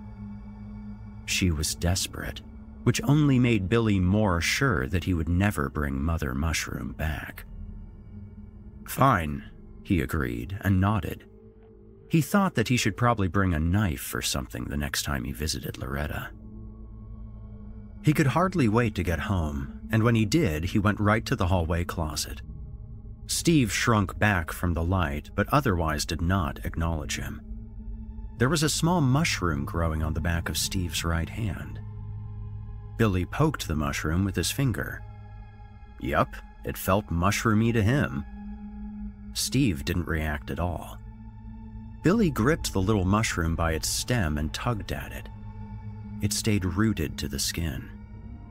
Billy already had the scissors from the kitchen, and he used them. The mushroom cut free quickly enough, and there was hardly any blood at all.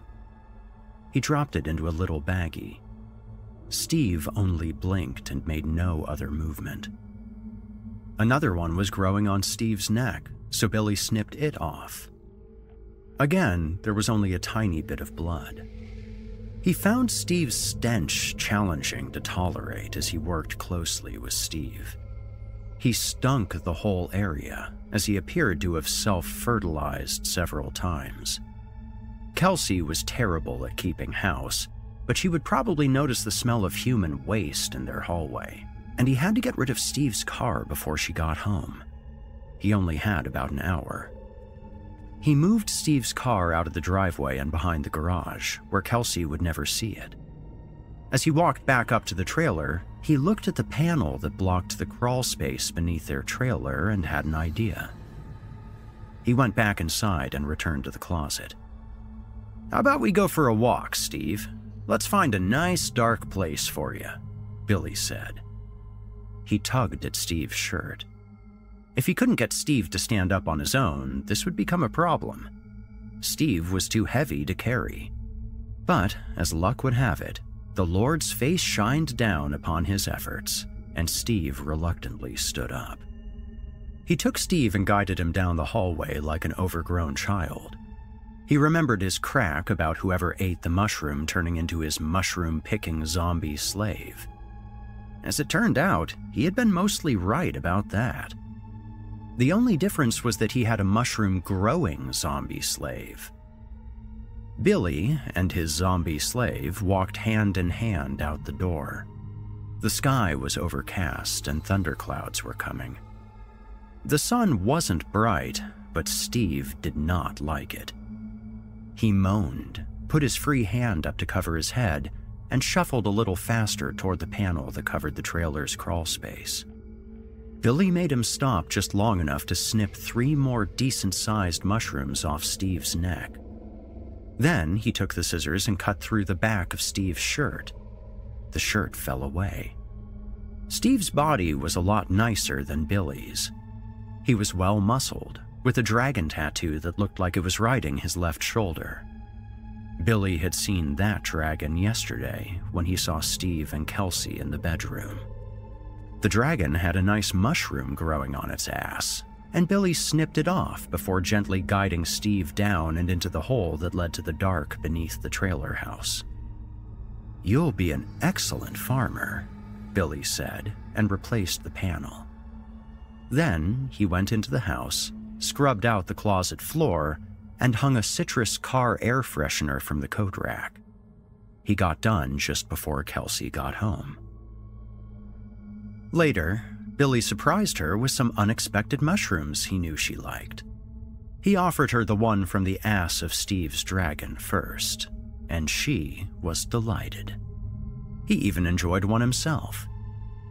Then they got down to business. The sex was good, but not as great as before since he no longer loved her. He wondered if she loved him, and discovered that he couldn't remember her last saying so. How had he not noticed before now? The following day was his day off, so he stayed home while Kelsey returned. After breakfast, he decided to go down to check on his farmer. He took a flashlight and crawled into the crawl space. After shining the flashlight around, he saw that Steve was curled up in the center of the crawl space, where he was farthest away from any crack of light. His back was covered in mushrooms. The dragon tattoo was so distorted that it was unrecognizable. Steve faced away from the light and remained unflinching as Billy set to harvesting the mushrooms. When he had 2 baggies worth, he stopped and looked at what he had done. Even though cutting away the mushrooms didn't cause much bleeding, cutting away so many had messed up Steve's back. His skin was a mass of bleeding craters and mushroom stumps. Billy didn't linger too long. Steve still stunk severely, although he did take the time to use the scissors to cut through the belt at Steve's waist. Then he cut through the pants. Yes, Steve was a mess, but mushrooms were growing on his buttocks. They were smeared with Steve's filth, so he would probably have to reduce the price on those when it came time to harvest, or wash them off and feed them to Kelsey. Billy called Nick, a buddy of his that sometimes ran meth in Milwaukee, and set up a time to meet downtown. Usually, Billy would have met Nick at his own house, but he wanted to get away for a bit. He kept feeling like he could hear Steve's breathing under the floor. Before leaving the house, he had even heard Steve's phone ringing, and he had made a mental note to go down and get it when he got home. He didn't like going under the house when it was dark, but he didn't want that phone ringing where Kelsey could hear it. The power would die on it eventually, but who knew when that would be? Billy gave Nick 2 mushrooms to try, and Nick seemed to fall in love with them almost immediately, just as he and Steve had done. Then he gave Nick a baggie filled with exactly 50 mushrooms. After some haggling, Nick paid him $36 apiece, for a total of $1,800. Nick paid $900 then and agreed to pay another $900 when they were sold. Billy took his cash and went home. He thought more about bonerless older men. How could he market to them? He knew there were some guys at Spring Hill who would pay. He was sure of that. He could start there. He got home and saw that Kelsey wasn't there. She was off work tonight, but her car was in the driveway. The door was also unlocked. Billy looked around for her, and his sense of dread grew as he did. When he returned to the kitchen, he saw that her phone was sitting on the dining room table. He knew her password and unlocked it. Her screen displayed a message saying that a call placed to Stephanie had ended. It also showed that Stephanie had the same phone number as Steve. Billy hurled the phone against the refrigerator, and it shattered. When it shattered, he heard a noise from the other room. Billy left the kitchen and went down the hall. He heard another noise, a grunting. The bedroom was dark. He flipped on the light, but nothing happened. "Kelsey?" he asked. There was a faint, gurgling moan. He went back and turned on the hallway light and then came back to the open bedroom door. The light from the hallway illuminated the floor where Billy had seen Kelsey and Steve having sex the day before. It also illuminated Kelsey's feet poking out from beneath the bed. She looked like a mechanic working on a car. Her feet were moving unnaturally, as though something was pressing on the rest of her body to make them move. There was a slurping noise, and then a noise like someone trying to talk with a mouthful of food. "Kelsey, get up," Billy said, and stepped forward. From the other side of the bed, Steve stood up. He was nude and covered with dirt and mushrooms. The mushrooms were so thick that they were like rocky armor. The dragon on his shoulder was bloated, cancerous, and bursting with mushrooms. Steve's face was in shadow, but Billy did manage to see a little black horn at the top of Steve's head. Of course, Mother Mushroom. It rode Steve as a little person might ride an elephant. Billy turned and ran, crashing into the other side of the hallway and the kitchen. He rounded the table and glanced back. Steve was in the hallway, his hand reaching up to smash the hallway light by the ceiling. Before he did, Billy could see the roots growing out of Steve's head. Thin roots erupted from his skin and buried themselves in Steve's eyes, lips, ears, and nose. Steve's face was coated with blood. Then it was lights out. Billy made it to the door, threw it open, and went through, slamming it behind him again. Behind him, the kitchen lights went out, and the house was in total darkness. He ran to his car, opened the door, got in, and dug out his keys. He started the car, reached down, and opened the glove compartment to get his gun. That was when his windshield exploded inward. It was early evening, and the sun was already sliding down into the woods when the towering woman, who was sometimes Loretta Piper and sometimes someone else, parked her black Mustang behind Billy Cosberg's Impala and got out. She took her gun and her walking stick with her. Her old heart was beginning to pick up speed, and it kicked into high gear when she walked around and saw that the door to Billy's Impala was wide open.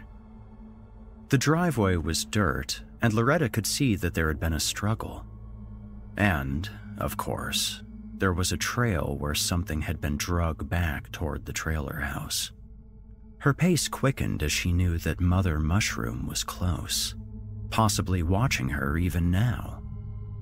She had no idea who Billy had given Mother Mushroom to, but they were likely to be mighty strong by now.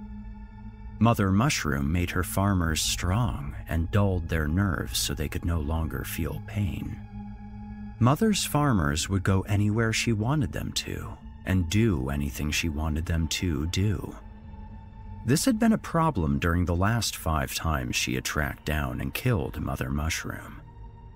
Mother Mushroom had not spoken even once, no matter what Loretta did to the farmer that she was riding. And Loretta had done terrible things. Loretta checked again to ensure that the safety of her gun was off. She hated the gun, but it had become necessary over the last few years as her power slowly faded away. Even as little as 5 years ago, she would have felt the crackle of lightning between her splayed fingers and would have made short work of this whole business. But that was not the way anymore. Now she had to carry a gun like every other old lady. She rounded the corner of the trailer house and immediately saw where she needed to go.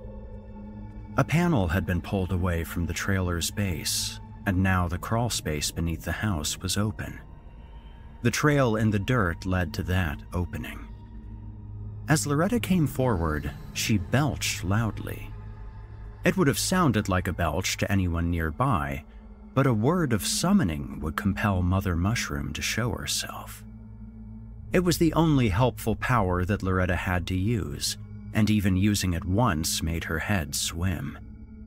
She had become so disgustingly weak. A face appeared in the opening to the crawl space. It was almost certainly a man. It was overrun with mushrooms, so only the faintest traces of eyes, ears, nose, and mouth remained. Loretta seized her moment, just as she had done in the previous times. "Old Mother, I have provided you willing blood and meat. I have come before you for payment, as is my due." The farmer shuffled forward from the dark hole, and the trailer gave birth to Mother Mushroom's newest farmer. Loretta could see roots that grew out of the skull dragging along the ground as the head dipped low to make clearance for the giant black mushroom that grew out of its head. As the body came forward, she could see a massive tangle of roots that burst out of the back of the farmer's skull and wound back into the darkness. The creature came forward and stood up. The farmer was indeed a man. There was a cluster of mushrooms hanging down between his legs. Loretta raised the gun and pointed it at the farmer's hip. If it rushed toward her, she wanted to knock it down. As she had the last 5 times, Loretta began, "My power has fled, Old Mother, and I want it back." In all the previous times, Mother Mushroom had never answered her, only stood before her, smiling as Loretta resorted to violence to get her to speak. Loretta knew that she had made mistakes in Mother's past incarnations. The meat and blood had been captive rather than willing, or the body too old and sick to make a useful farmer for Mother Mushroom, or too young to withstand the growth of the mother's children. But now, Loretta was confident that she had committed no oversight. She had followed instructions to the letter. Mother Mushroom would have to speak and tell her what she wanted to know this time. Fairy law required it, and even Mother Mushroom, a queen among the fairies, would not have the power to refuse. The trap was flawless, and it had sprung. The farmer began to smile and looked her slowly up and down. When he smiled, 2 of his teeth fell out and plopped to his feet. Then he raised a hand and made a gesture like he was telling her to settle down and relax. She would finally get what she was due. He opened his mouth, and Loretta's proper name came out in a low croak, like a squished, deflating frog. Bug. Catherine Bug. First you must. Loretta's pulse quickened. She took a breath and listened carefully. Find me some paper and ink. Paper and ink? Loretta said. What are you? The farmer's tongue slid out between his pink lips, and his jaw closed. Blood ran down the farmer's chin in streams as the farmer kept biting down. More blood came, and the farmer looked like he began to chew. All the while, he still had a smile on his face. The visible part of his tongue tumbled forward and hung from his mouth by a flap of flesh. Loretta was overcome with fury. She blew a hole in the farmer's hip with one shot and then put a hole in the center of his crotch with the next shot. The farmer went down. Loretta staggered forward, cussing and repeating incantations that would bring down the lightning, boil a man's blood where he stood, make a man feel like he was being stung to death by invisible bees, drive a man mad when he looked into the darkness of his own shadow. But none of her old incantations did a thing. What power their words had withered and died in the air that she breathed. The farmer on the ground laughed until he choked. Loretta rushed forward and kicked him squarely in the side of the head. A part of her warned against approaching the farmer, but she didn't listen. She couldn't listen. She was just so angry.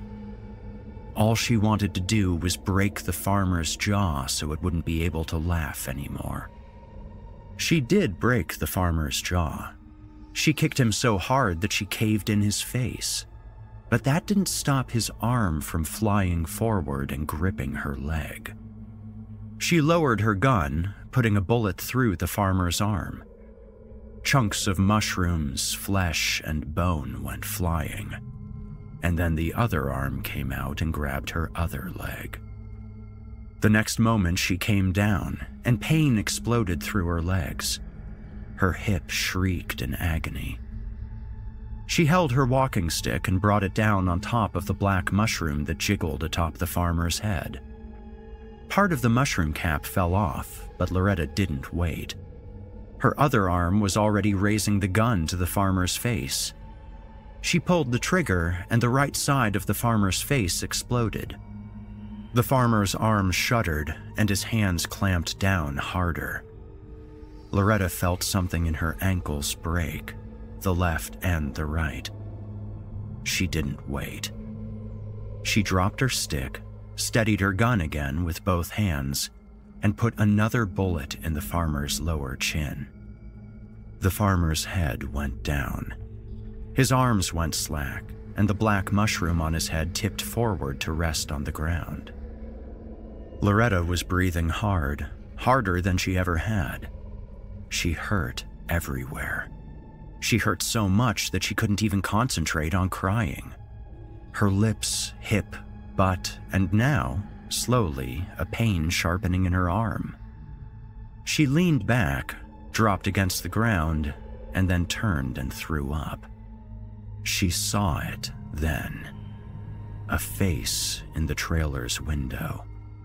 More than a face, a half-naked man with roots climbing up through his chest hair and then plunging into the bottom of his jaw.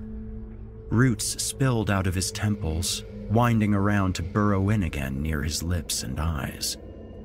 The face was not too mangled for her to tell that it was Billy. She saw it all and lay still, stunned as she watched him raise a gun and point it down through the open window.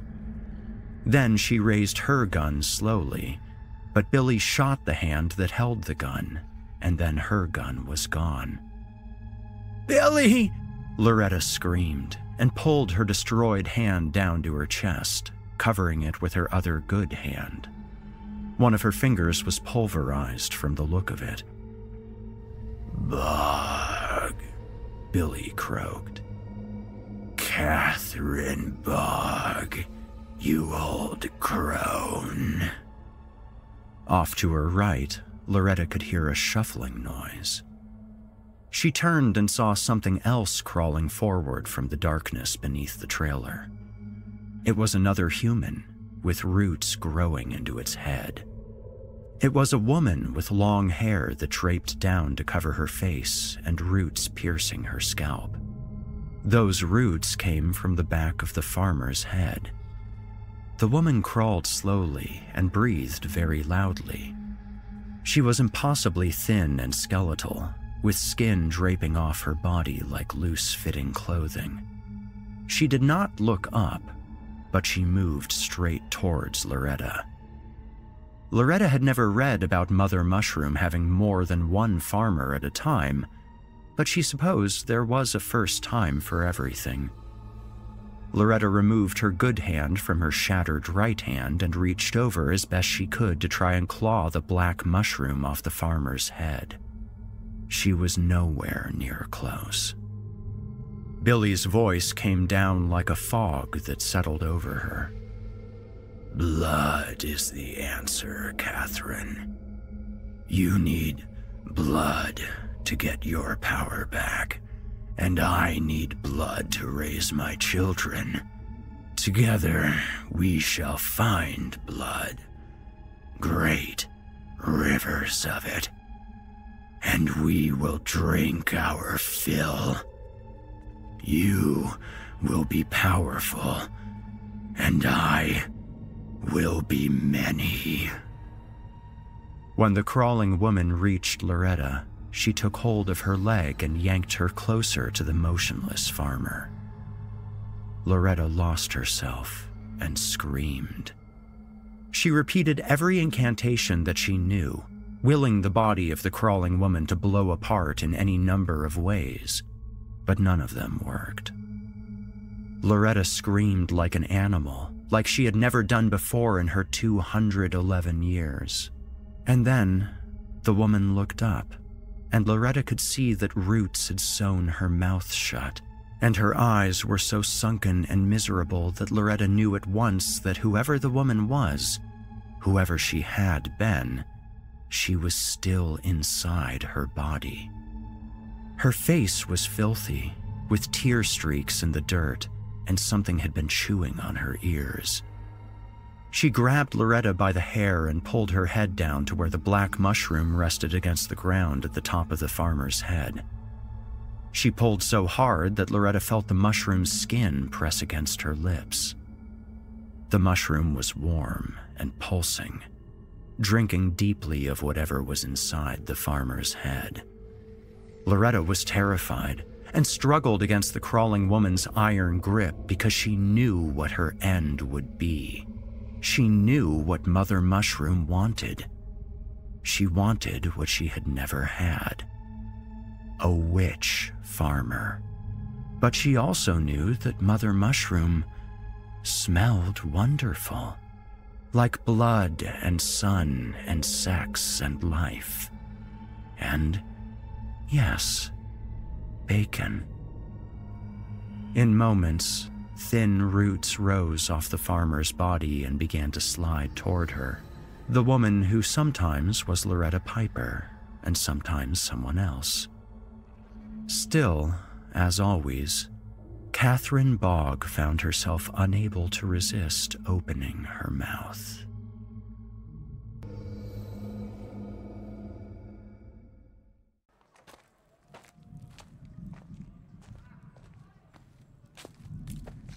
Man, I bet half the crap that lady at the Birdcage Theater said was bullshit.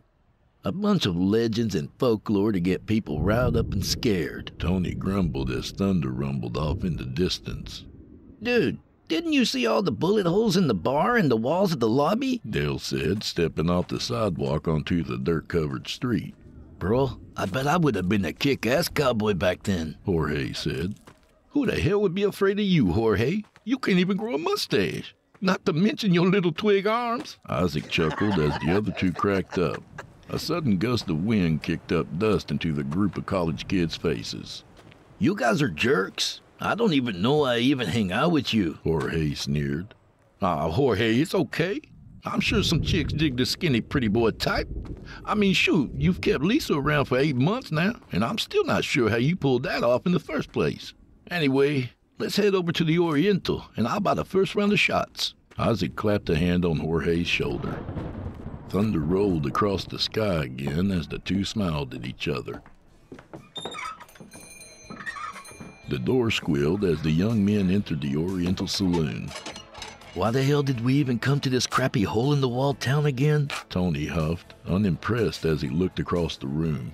Billy Ray Cyrus sang about an achy-breaky heart on the jukebox, and the crack of billiard balls pierced their ears. Because we loved the movie and we wanted to come check out the actual town where it all took place? Dale said.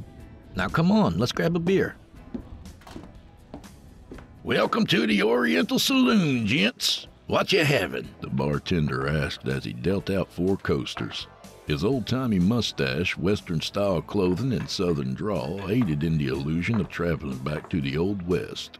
Hey man, is this really the same place that Wyatt Earp dealt cards and Doc Holliday gambled? Dale asked excitedly.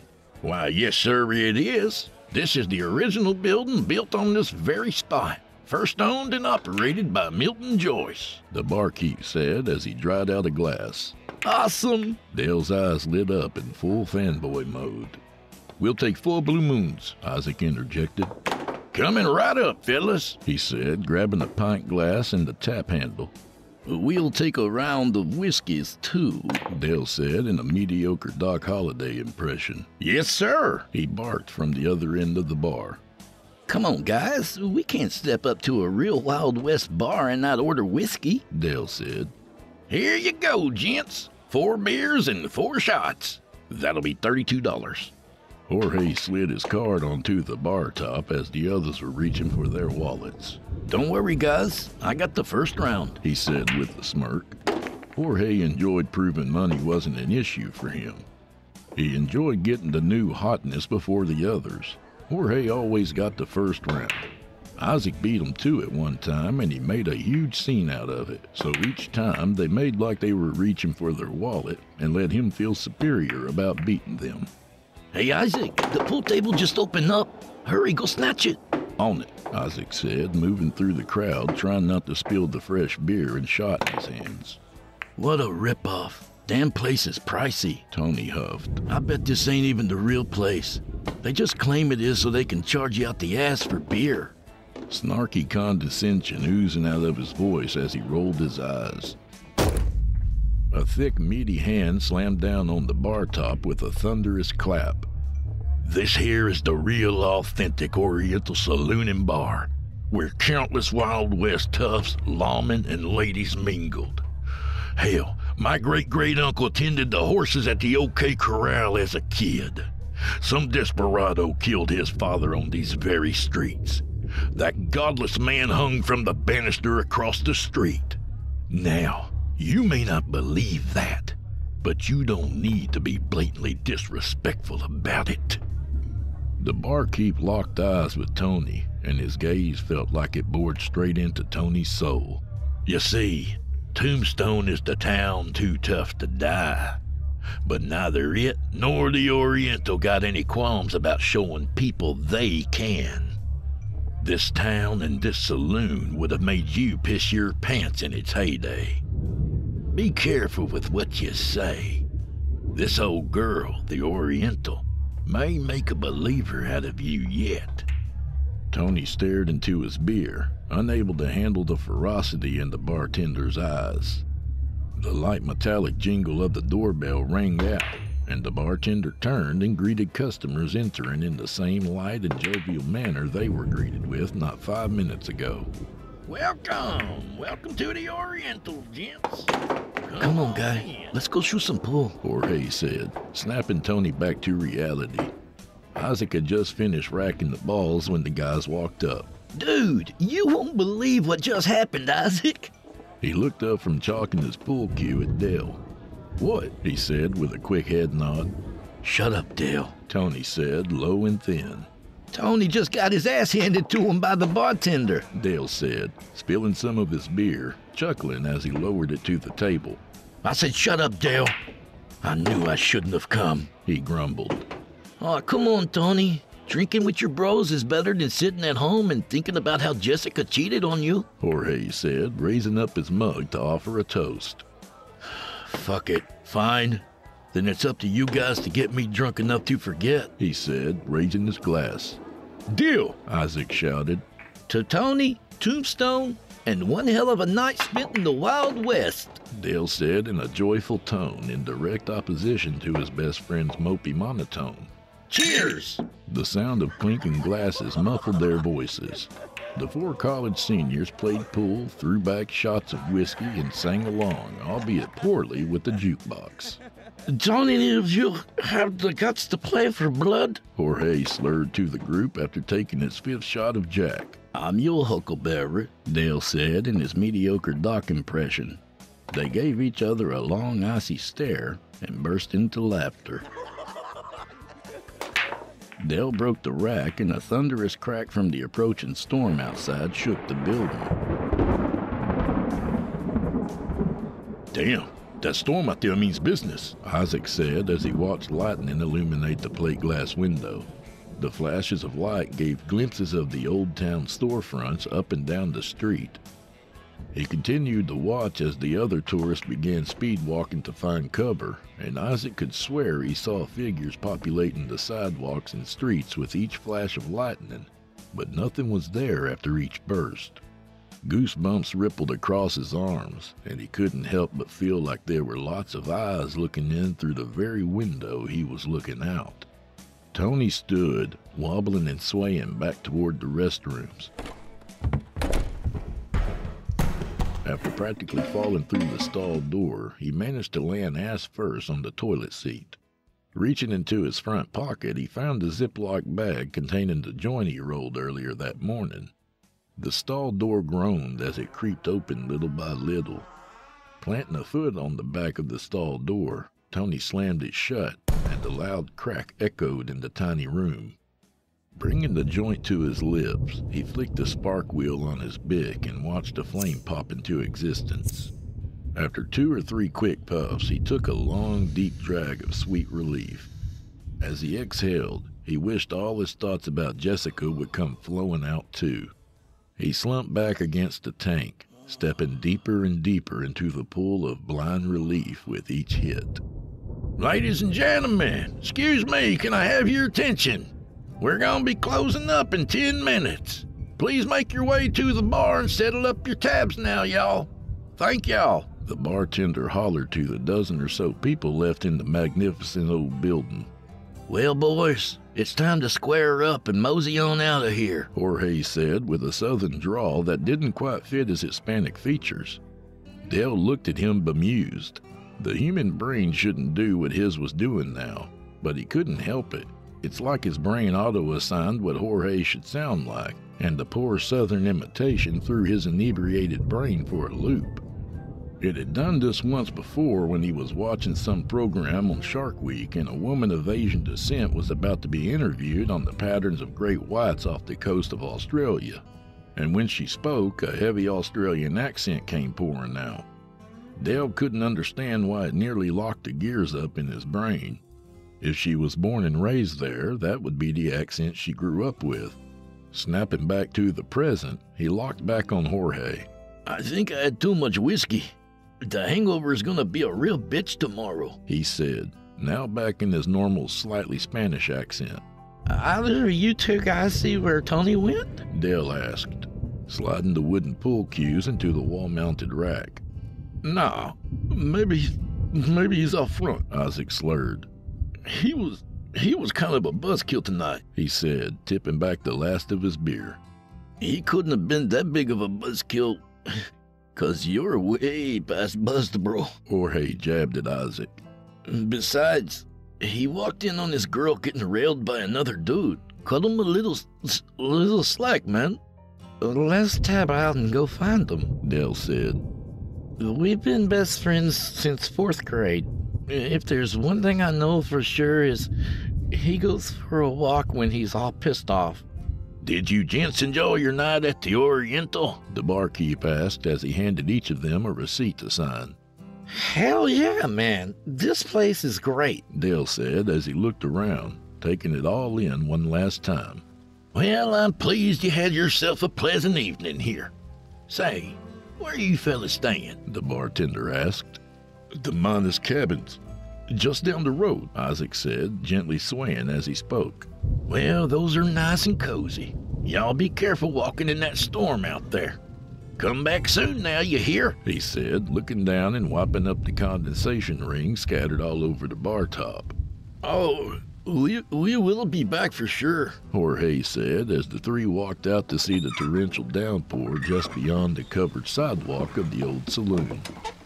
Looking both ways, the three lushes exchanged glances and headed off in search of their missing friend.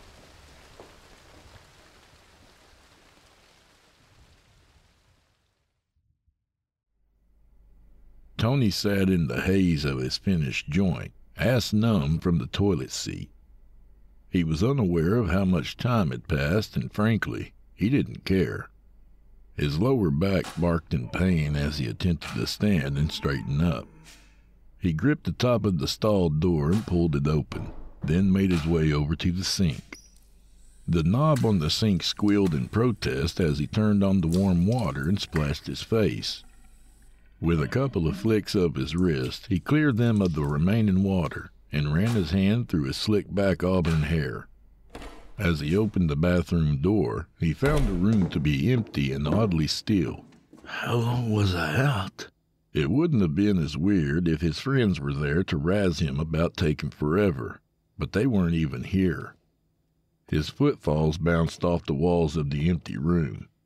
A slow click, click, click issued out as he began walking.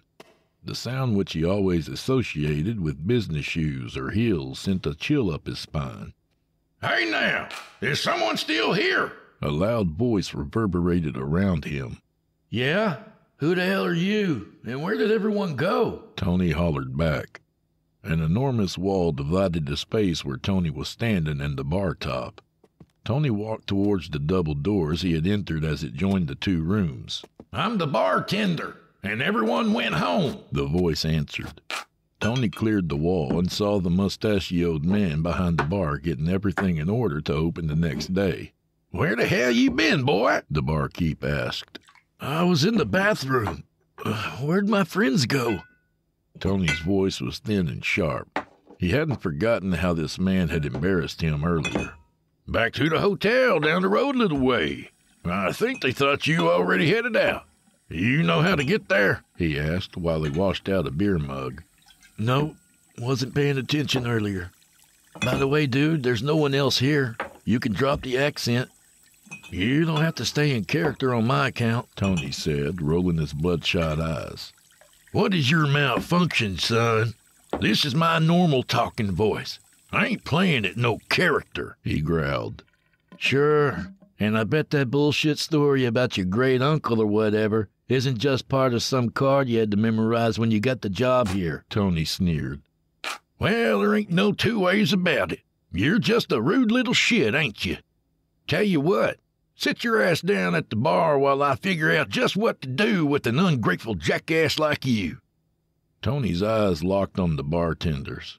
A crimson shimmer flashed across his eyes. We might just have to find out what you're made of. The words oozed out of his mouth, slick and oily. Any trace of the southern drawl evaporated.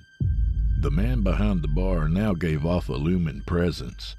Thin lips curled into an awful grin, and he threw the towel into the sink and turned clumsily. Like an awkward puppet controlled by a child. Hairs on the back of Tony's neck prickled, and his skin crawled so bad he thought someone would surely see the wiggling under his shirt.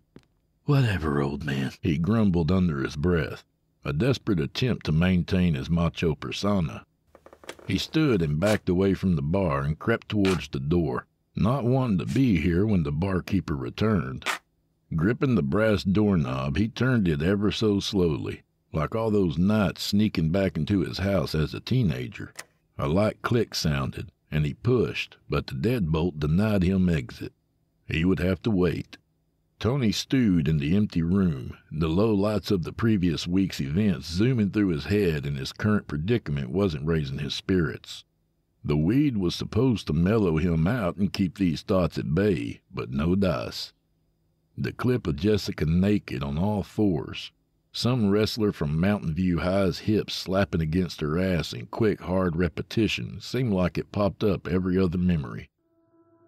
What the hell, Jess? Astonishment and anguish filling his voice in equal parts. What, Tony?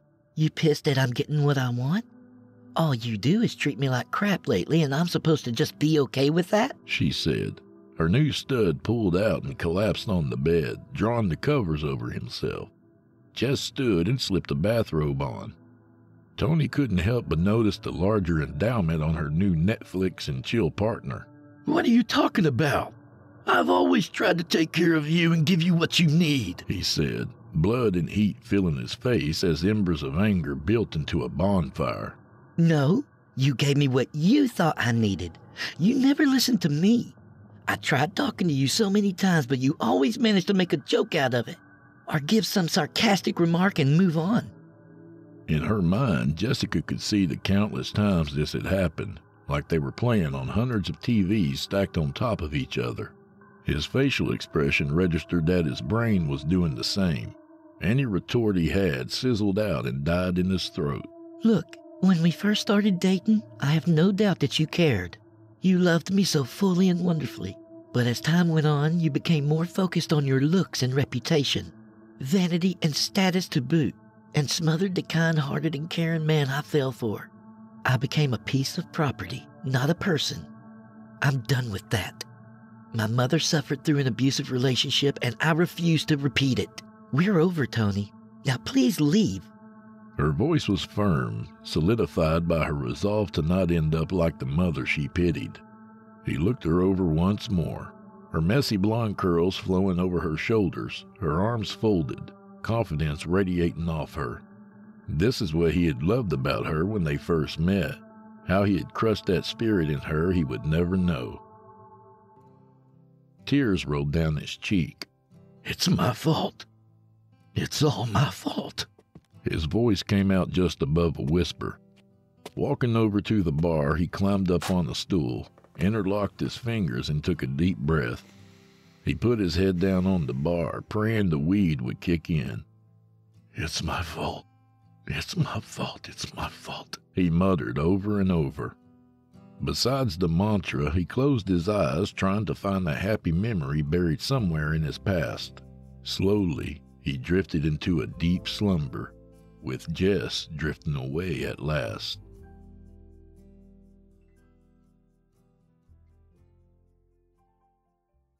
Why, you cheating son of a bitch! Exploding gunfire ripped Tony from his slumber like it was waking the dead. His lungs sucked the breath in with a great gasping sound like he was coming up for air. Hot, dry, dust-laden air mingled with cigar smoke and BO whooshed in and out in rapid succession. Tony heard a thump followed by a grunt, but it came through all foggy and distant. His head felt all loopy and groggy. His eyes pulsed in their sockets, and he was sure this was about the worst hangover he had ever had. Well, stranger, it's about time you woke up. Behind the bar stood a man in a button-up white shirt capped off with an oyster-gray bead that resembled a pearl for a collar button. His trim black slacks were crisp and sharp, a full but well-manicured mustache and stern but warm countenance fixed on Tony. Trying to gain his composure, he gave the barkeep a bewildered look, then turned to see the man collapsed on the floor. A dark red pool flowed out from around the man, and Tony couldn't help but recall a bottle of his mom's Merlot he had spilled on the kitchen counter when he was 12 or 13. The puddle, on its way to becoming a lake, soaked into the area rug and wood floor as it grew. His groggy gaze moved to the gruff mountain golem of a man that stood over him in a pit-stained cotton button-up. Brown pants and a leather belt and holster hung low on his left hip. Let's see just what the hell you got up your sleeve here, Billy, the golem said, grabbing his right arm. A meek whimper squealed out of the man on the floor. How was this man still alive, Tony wondered as he looked at the vast quantity of blood spilled across the floor. His mind was coming out of the haze rapidly now, like a scene in Star Wars when they made the jump to hyperspace. The surrounding situation was one giant clusterfuck, but he was the only one losing his mind. Everyone else was carrying on like normal, with heightened senses in case things devolved into bedlam, of course, but still carrying on. The thick, meaty hand of the shooter pulled a playing card from the dying man's sleeve. Well, what have we got here? Looks to me like you swapped the Queen of Hearts.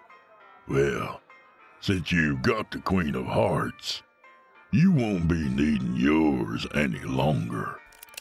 A loud crack accompanied by a puff of smoke burst out of the giant man's revolver, tearing a small round hole in the cheater's chest. His eyes went wide for an instant. His body jolted as he sighed a ragged final breath. Then he collapsed. What the hell you looking at, mister? A voice like gravel asked as Tony gawked at the lifeless body on the floor, a lighter pool of red oozing over the existing puddle that was now nearly black. Hey!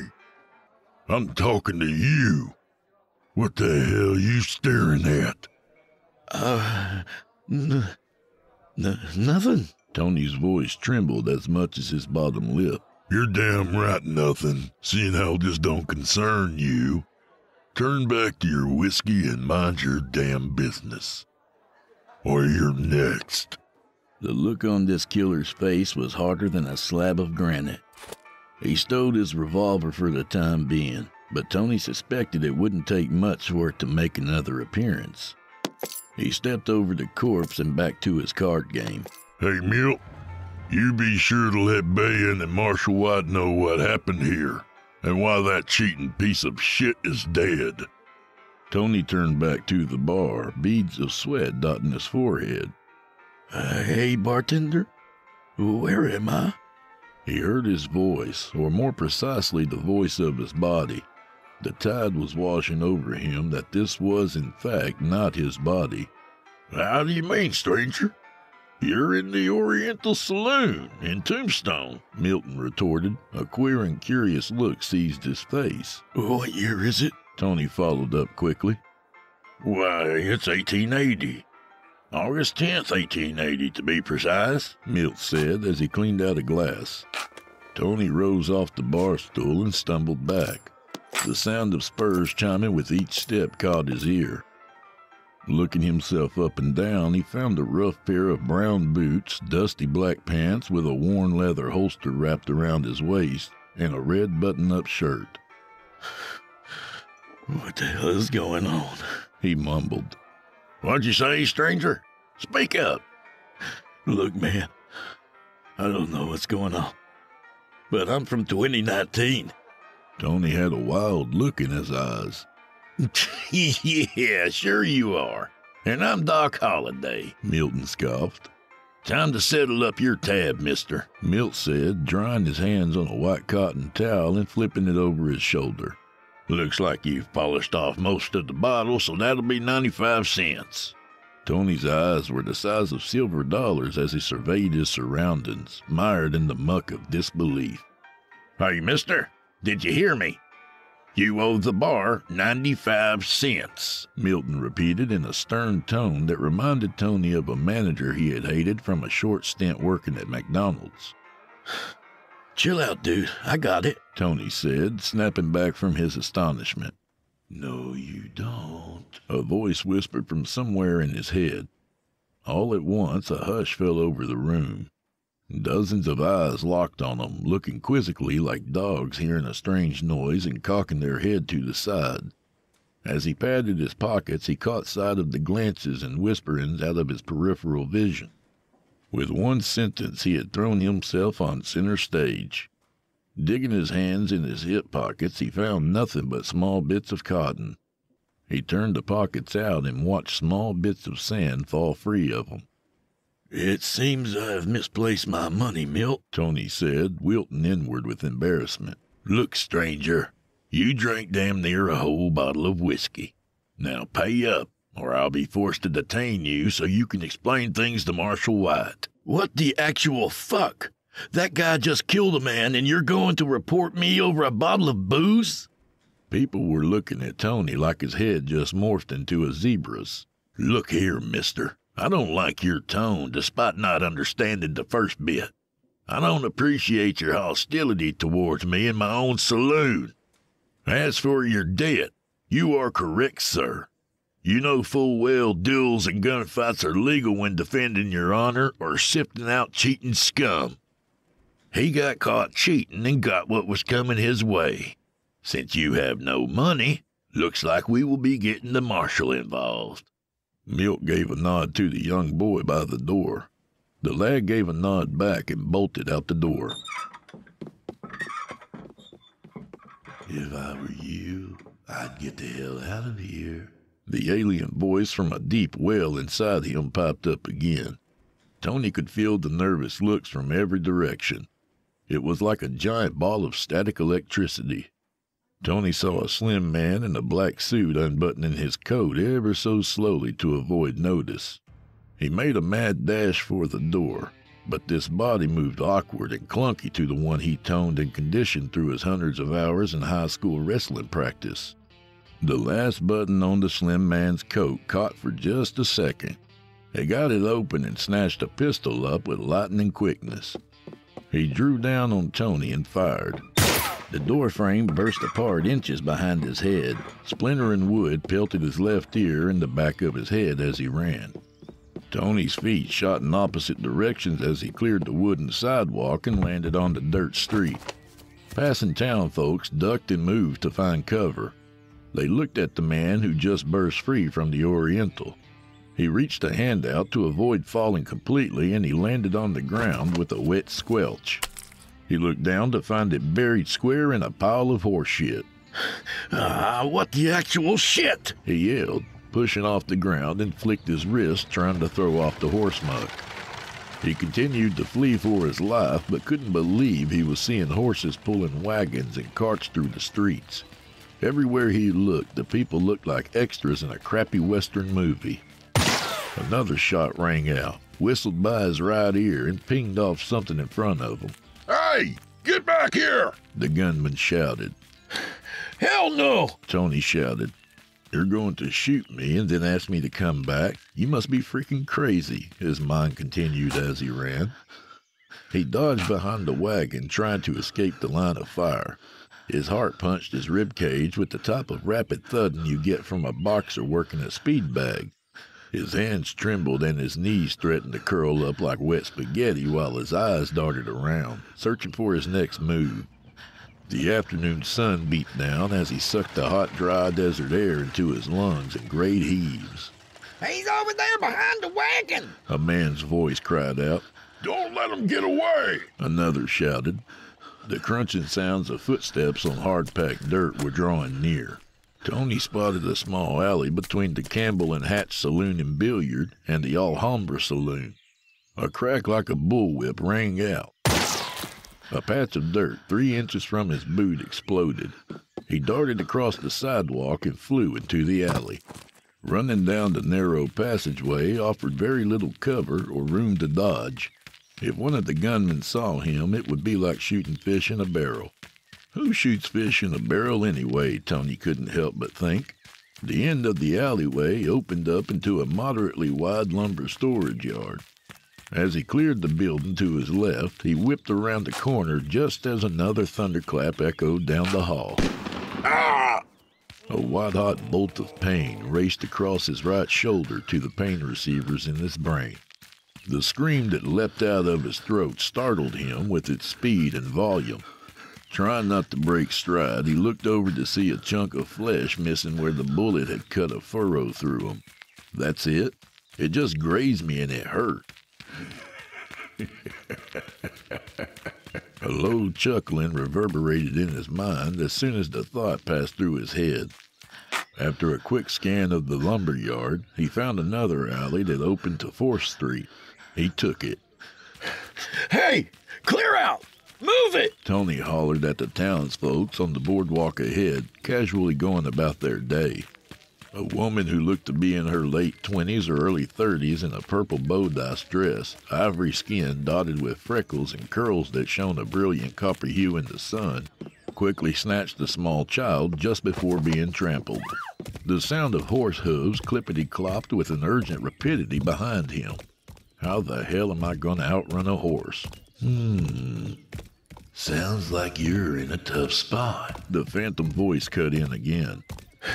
Who the hell are you? Tony shouted as he took a right and began heading north up 4th Street, aiming for the next left-hand corner leading to Fremont Street. A man on a horseback rounded the corner behind him and fired a shot. Here, let me show you how it's done, the voice said in a malevolent hiss. Tony's hand snatched a pistol out of the holster hanging off his left hip. With little more than a quick glance, he turned and returned fire.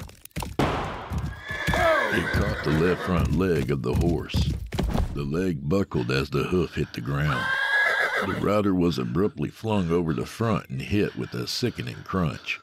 Tony stole another glance to see the rider on the ground motionless except for some involuntary twitching. The man's neck snapped at a grotesque angle, and he could feel his stomach wanting to upchuck its contents. Done.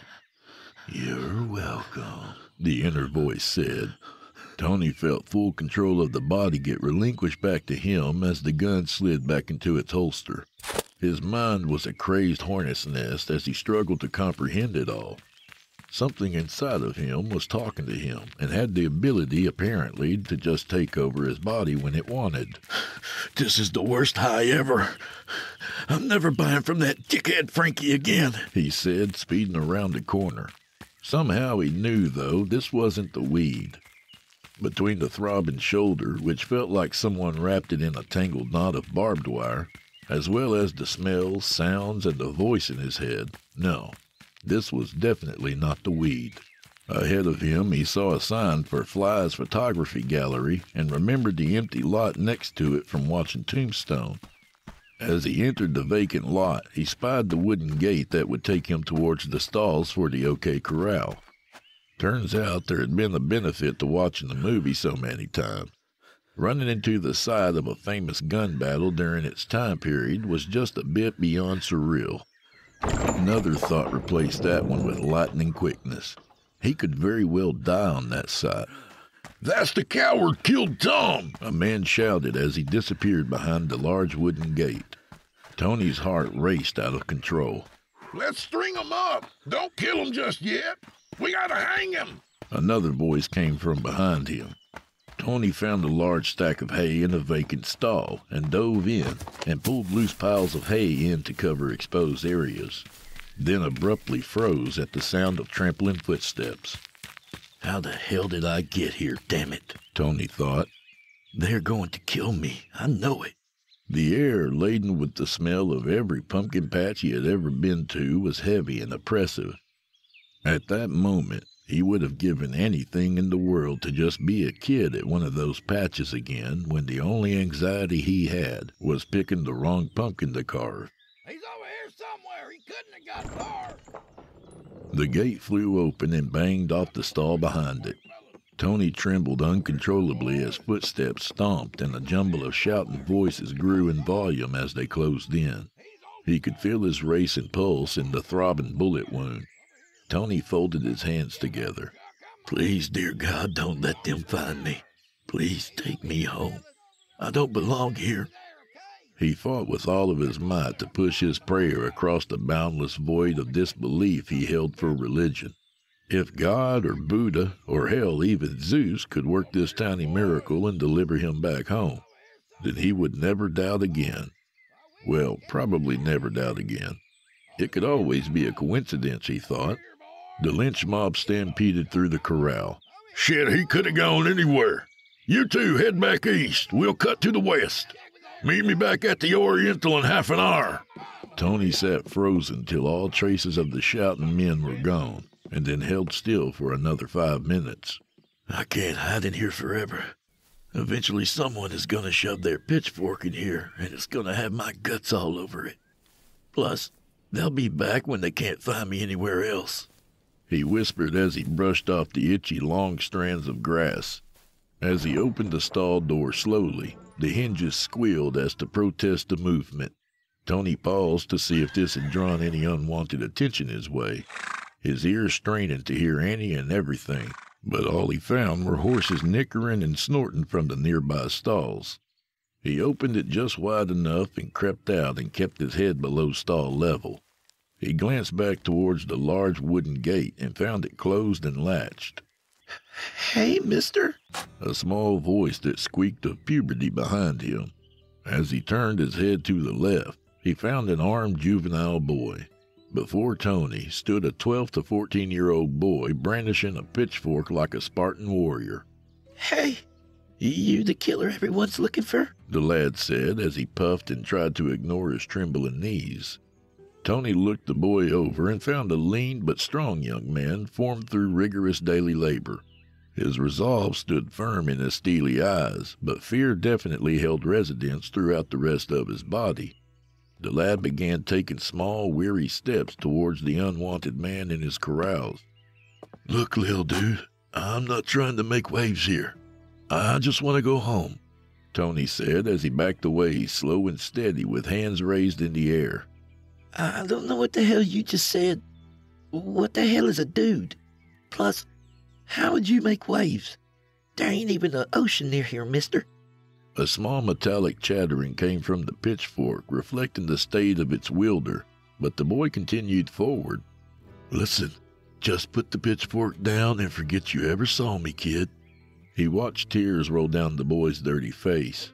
His look was no longer simply determination, but one of grief and anger. Hell no, I won't. The boy's voice boomed into silence, startling the horses.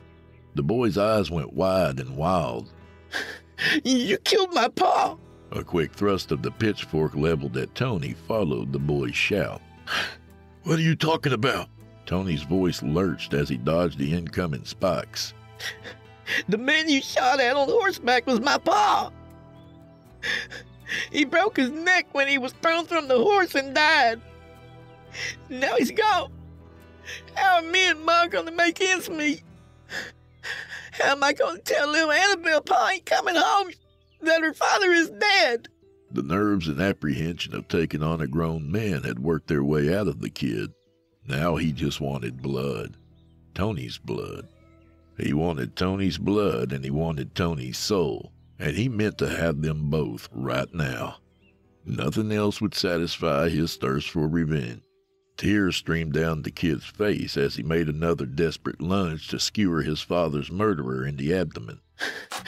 If I could have just slipped out of here unnoticed, he thought, as he deflected the pitchfork.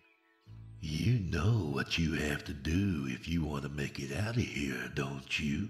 The inner voice pawed at him, and Tony could feel the smirk in his voice. He knew what he had to do, but it wouldn't be what the voice was suggesting here. With a firm grip on the handle of the fork with his left hand, he reached back with his right and clocked the kid square in the eye. The kid's hands fell slack as his eyes rolled back in his head. His body gave a small thud as it collapsed. He was unconscious but breathing, tears resting in the closed eyelids. Sorry, kid. I didn't have a choice. He clenched the handle tighter and chucked it into the empty stall. Sorry about your old man, kid. That wasn't my doing, he said as he grit his teeth against the giggling fit in the back of his head. Hey, what's all the ruckus? A man from the street hollered. Tony ran past the boy towards the middle of the corral and found the barrel near the wall. Using the barrel for a leg up, he scaled the wall and crossed over to the roof of CS Flies and hid against the parapet that advertised the studio's name on the opposite side. Perched up out of everyone's line, he was content to lie there and wait the day out. Someone knocked out the stable hand, an elderly man shouted. Shit, that's Tommy's boy. Is he dead? A gentleman on horseback asked. No, just knocked out. Perhaps one of the horses got spooked and kicked him, the old-timer proposed. Except none of the horses are out of their stalls, Jiry, the rider retorted after surveying the scene. It was that murdering coward son-bitch, he grumbled, gripping his reins tighter. We gotta find him, damn it. Yeah! He gave the horse a stern kick and rode off down the street. Tony laid on the studio rooftop, listening to the chaos swirling about the horses galloping, men barking orders, and startled townsfolk just trying to get out of the way. I'll just hang out up here till the sun goes down. Then I'll slip out of town at night. He sighed and tipped his hat to shield his eyes from the relentless desert sun beating down. Sweat formed into droplets and rolled down brow. A couple dripped right into his eyes with the salty stinging. The roof was hot, and he suddenly wondered if he would make it off this rooftop or melt. His back ached with the sizzle an egg must feel as it splayed across a hot skillet. It wasn't long before dark patches formed around his neck, armpits, and back, soaking them as his body tried desperately to cool itself off. How is it this damn hot in August? He grumbled. The sun completed its crawl across the turquoise sky. After spending most of the day baking Tony, it dipped behind the horizon and gave way to the cool evening air. Hunger pains gnawed at his guts. Every time he thought the coast was clear, he would hear a rider asking if they had seen anyone that matched his description. Well, if you see anyone that matches, just shout and we'll come a-running. Oh, I also forgot to mention, he talks funny. Not like a weird voice funny, and it's English all right, but it just sounds strange. You'll know it if you hear it. Then the rider would be off again. It was like he was making laps around the town. Why the hell they suspected he was still in town blew Tony's mind. He hadn't moved in hours despite his parched throat and empty stomach's complaints.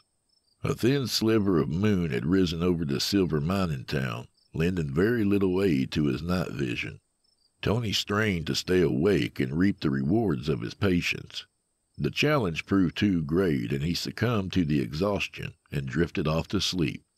While he slept, he thought he had had the recurring dream of Jessica, but he didn't.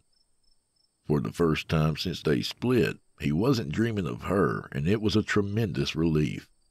Instead, he dreamt about his interactions with the bartender of the Oriental from back in 2019. It played on a loop over and over as he stood there like Ebenezer in The Ghost of Christmas Past. He watched the memory play out, unnoticed by anyone in the memory. The dream grew shorter and shorter with each loop until it focused in on one exchange. The barkeeper defended his lineage and authenticity of the Oriental. A couple of lines echoed in his mind. Hell, my great-great-uncle tended the horses at the OK Corral as a kid. Some desperado killed his father on these very streets. That godless man hung from the banister across the street. A vicious thunderclap detonated like a grenade and jolted Tony instantly out of the hamster wheel of a dream he had been stuck in. He gazed up into the pitch-black sky and watched lightning burst into view. He watched it splinter into beautifully violent branches of raw power which would illuminate the clouds in brilliant whites, grays, and purples, before fading away to black again. Tony stood and surveyed his surroundings. As far as he could see, there was nothing. The town was a tiny dim candle in an ocean of darkness. Blinding flashes and explosive concussions assaulted his senses, making sleep for the rest of the night nothing but a pipe dream. However, no one would be out in this terrible storm, he thought. I could steal a horse and ride off to the next town where no one knows me. Then hopefully I can figure out how the hell to get back to 2019. His mind worked feverishly as he stood firm against a thrashing and howling wind on the studio rooftop. The malignant chuckle returned to the back of his mind. You still don't understand yet, but I will reveal all in time. The voice said, fading away again. He shook his head and tried to clear it of the voice and its ridiculous laughter. Light creaks issued from the wood as he crept over the edge of the building. Tony wasn't sure if anyone was in the studio, but he didn't want to alert them to his presence if they were. He squinted against the dark to make something out he could climb down on, but he could see nothing. As he crouched by the edge, he also realized even if he got down and got a horse, he had no food, no water, and no clue what direction to go to find the next town. It would be suicide to ride out in a random direction with nothing to guide him. Hell, he couldn't even find the closest fast food near work without Google mapping it first, and that was in a city he lived in his whole life with well-marked roads. I have to wait till sunrise. I'll make my move as soon as I can see, he said as he crossed lightly back over to his resting place and hunkered down. His body gave a hard, involuntary shiver, and he noticed for the first time since he had awoken that the wind had a chilly bite to it. It amazed him at how the blazing hot day could give way to such a chilly night. The smell of rain carried on the wind filled Tony's nostrils. He gave a heavy sigh and tried to cover up. His night was going to get much worse.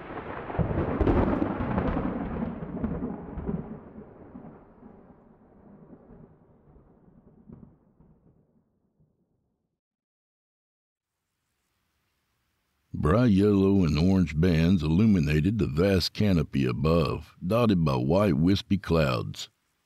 Tony sat on the rooftop soaked to the bone, hell, maybe even through the bone. The sun's rays were a welcome sight. He hoped they would get right to work on the drying and warming of his clothes and body. The constant shivering had taken focus away from the gnawing hunger pain, and he tried to ease his parched throat one raindrop at a time last night, but it hadn't made a dent. Despite his damp condition, the pain was blooming in his guts again. Drying out lasted well into the morning, and it wasn't long before the sun got back to work roasting Tony. He looked out over the arid landscape of cactus, thorny brush, and stony soil. There were patches of evidence from the storm, but the thirsty desert had drank most of it up already. His strength and sanity were slipping, and if he spent another day up on this roof, he may end up having a bullet for dinner. As he climbed down off the roof, he tried to be mindful of anyone that might see him. He especially looked for the kid he knocked out the day before, who would return to work now that his father wouldn't be bringing home the bacon anymore. Lumbering down, his body ached. Pain shot off like random fireworks all over his body. The bullet wound screamed a constant loud throbbing in his shoulder, and for a moment he wished his arm was gone. If God was up there, he wasn't helping turn Tony into a believer based on the last 20-ish hours. Despite moving slow and groaning with almost every movement, he slipped through the corrals undetected. Finding cover near the alley entrance, he sized up the building across the street for food and drink. "I need to rustle me up some grub," he whispered, trying to sound like a hardened cowboy, but the whole thing coming out mechanical was just wrong. "How the hell will you pay for said grub, though?" The voice chimed in, using an unfamiliar voice. "Well, shit, they already think I'm a criminal, right? I'm sure as hell not going to be able to convince them I'm from 140 years in the future, so... Looks like I'm robbing a store," he sighed. A thin smile grew across his face, and he could feel the other entity inside this body's happiness. "Well, where should I?" He started, just trying to get that stupid smile off his face. Then his eyes landed on it. P.W. Smith & Company Store and Pima County Bank of Tucson. Talk about your one-stop shopping. He couldn't help but chuckle aloud. Pulling the brim of his hat low, he slipped free of the shadows and blended in behind the young couple. With his head lowered, he scanned the street for anyone he might recognize from the pursuers yesterday. He made a note to look for unfamiliar faces that seemed to search for someone intently. As he approached the end of the street, Tony slipped the black paisley handkerchief draped around his neck up over his nose. The stinking smell of fresh sweat marinating with old body odor and dirt filled his nostrils with each breath. He opened his mouth once, but the sweat ran down his face and landed on his tongue with a salty, dirty tang. It was a lose-lose situation. This man, whoever he is, hasn't had a bath in weeks, Tony thought. "God, this sucks," he muttered. As he approached the front doors, he lifted the pistols from their holsters. As he saw the massive 12-foot doorway, he was in disbelief of how natural they felt resting in his hands. The crazy lack of anxiety he felt about what he was here to do. He squared up the door and planted a heavy kick, flinging the door wide open. The room filled with startled gasps as he entered with guns drawn. "Everyone, get your hands up now!" Tony shouted, eyes scanning the room for anyone that might try to be a hero. Apart from the frightened people, he found a beautifully furnished room with countertops made of black walnut and the resplendent sheen from the varnish. The clear coat, which looked like liquid glass, seemed to draw out the depth and the colors even more. A gorgeous chandelier adorned the ceiling, bathing the room in warm white light. "Now, I don't want to have to shoot any of you friendly folks, but I will if you do anything stupid." He spoke in a loud, stern voice as his pistol barrel surveyed the room. "Hey there, partner.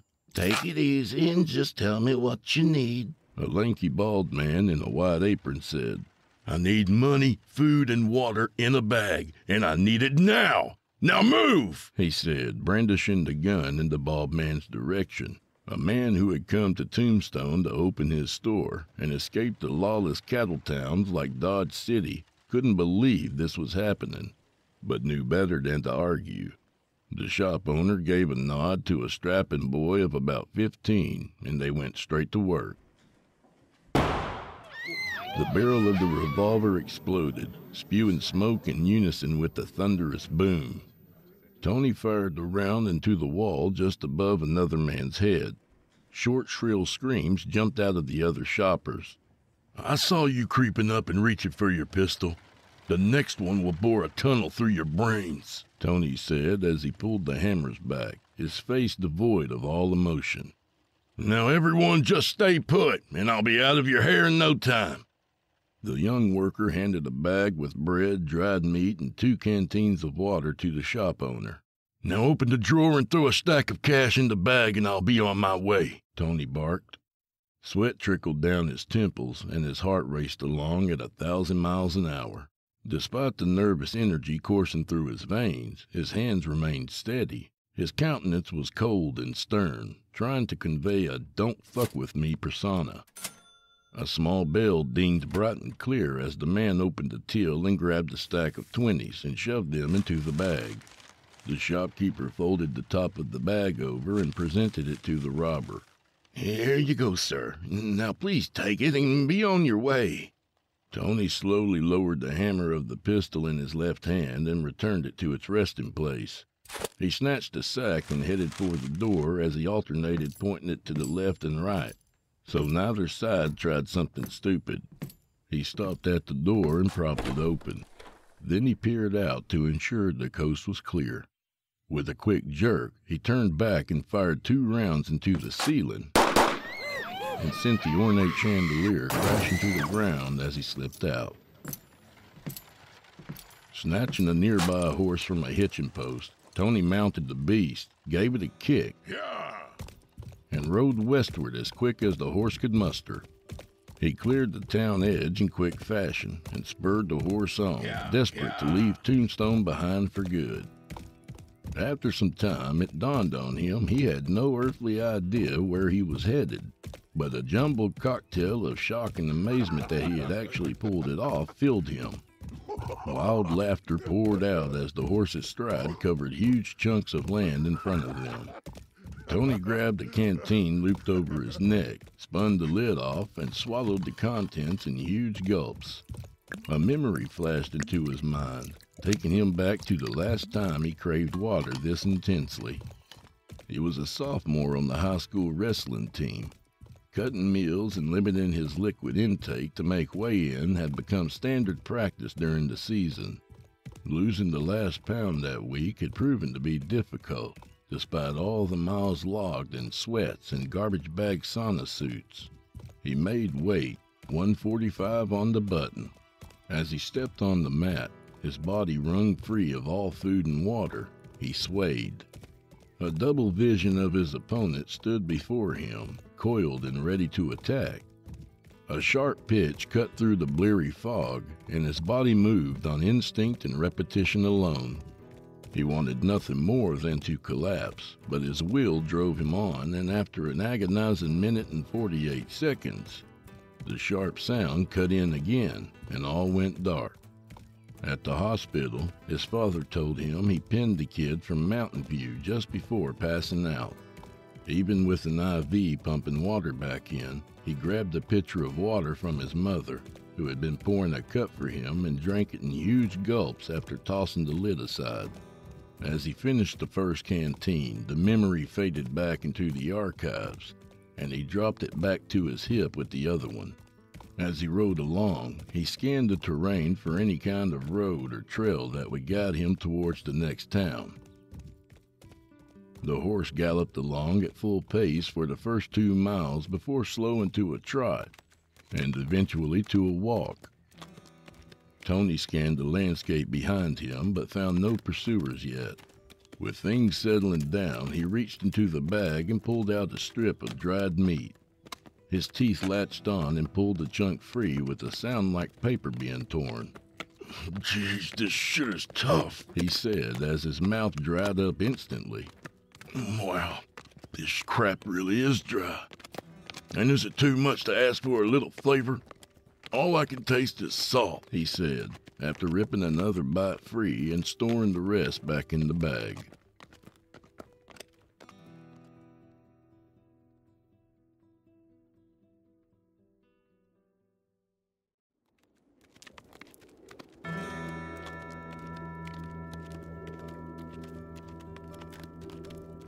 Tony spotted a pair of thin parallel grooves cut into the desert as he climbed the bank of a dry riverbed. Looks like some wagons have come through here, he thought. The sun beat down as various birds patrolled the sapphire sky for mouse or juicy rabbit. Rattlesnakes shook out a warning from the underbrush.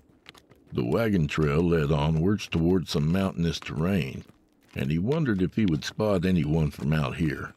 He couldn't start a camp at night if his life depended on it, which it does, nor could he keep the horse from taking off as he slept. Oh, God, how did people live like this? He groaned. Off in the distance, the white canvas of a wagon appeared as it rounded a tree at the bottom of a ridge. Tony waved at the wagon and gave the horse a stern kick of encouragement. He called out to the wagon's driver as he rode to intercept him. Please stop! I need your help! He hollered as he approached the wagon. Whoa! Whoa! The wagon driver called to his team as he pulled back on the reins and stopped the wagon. Easy now. Whoa. Hey, folks. Can you help a brother out? Tony said in a cheerful tone as he trotted up alongside the wagon. The driver and the young man next to him looked at each other, bewildered. Look here, stranger. I only have one brother, and the winter and fevers took him 2 years back. You must have me mistaken for someone else. Now, if you'll excuse us... The driver took up the leads in his hands. Whoa, hold on there, partner. I just need you to tell me where the next town is. If you could just point me in the right direction, please, he said, pulling his horse in front of the wagon. The two gents exchanged a look, then nodded. It ain't a town by any means, but there is a mining camp named Bisbee beyond this mountain. It's about a day or so ride to get there. Now, if that'll be all, we'll just be on our way, stranger, the driver said, his eyes closed to narrow slits by the sun, and yet predatory, sharp like a hawk. There was steel in those eyes. A chill slid down Tony's spine and prickled his arms and goose flesh. Yes, sir. Thank you very much, Tony said with a smile, but made no move to clear out of the wagon's path. A faint voice of the whisper tickled the back of his brain. Kill them. Just kill them. Kill them and take the wagon. It grew in volume until it was a deafening scream. Kill them. Kill them.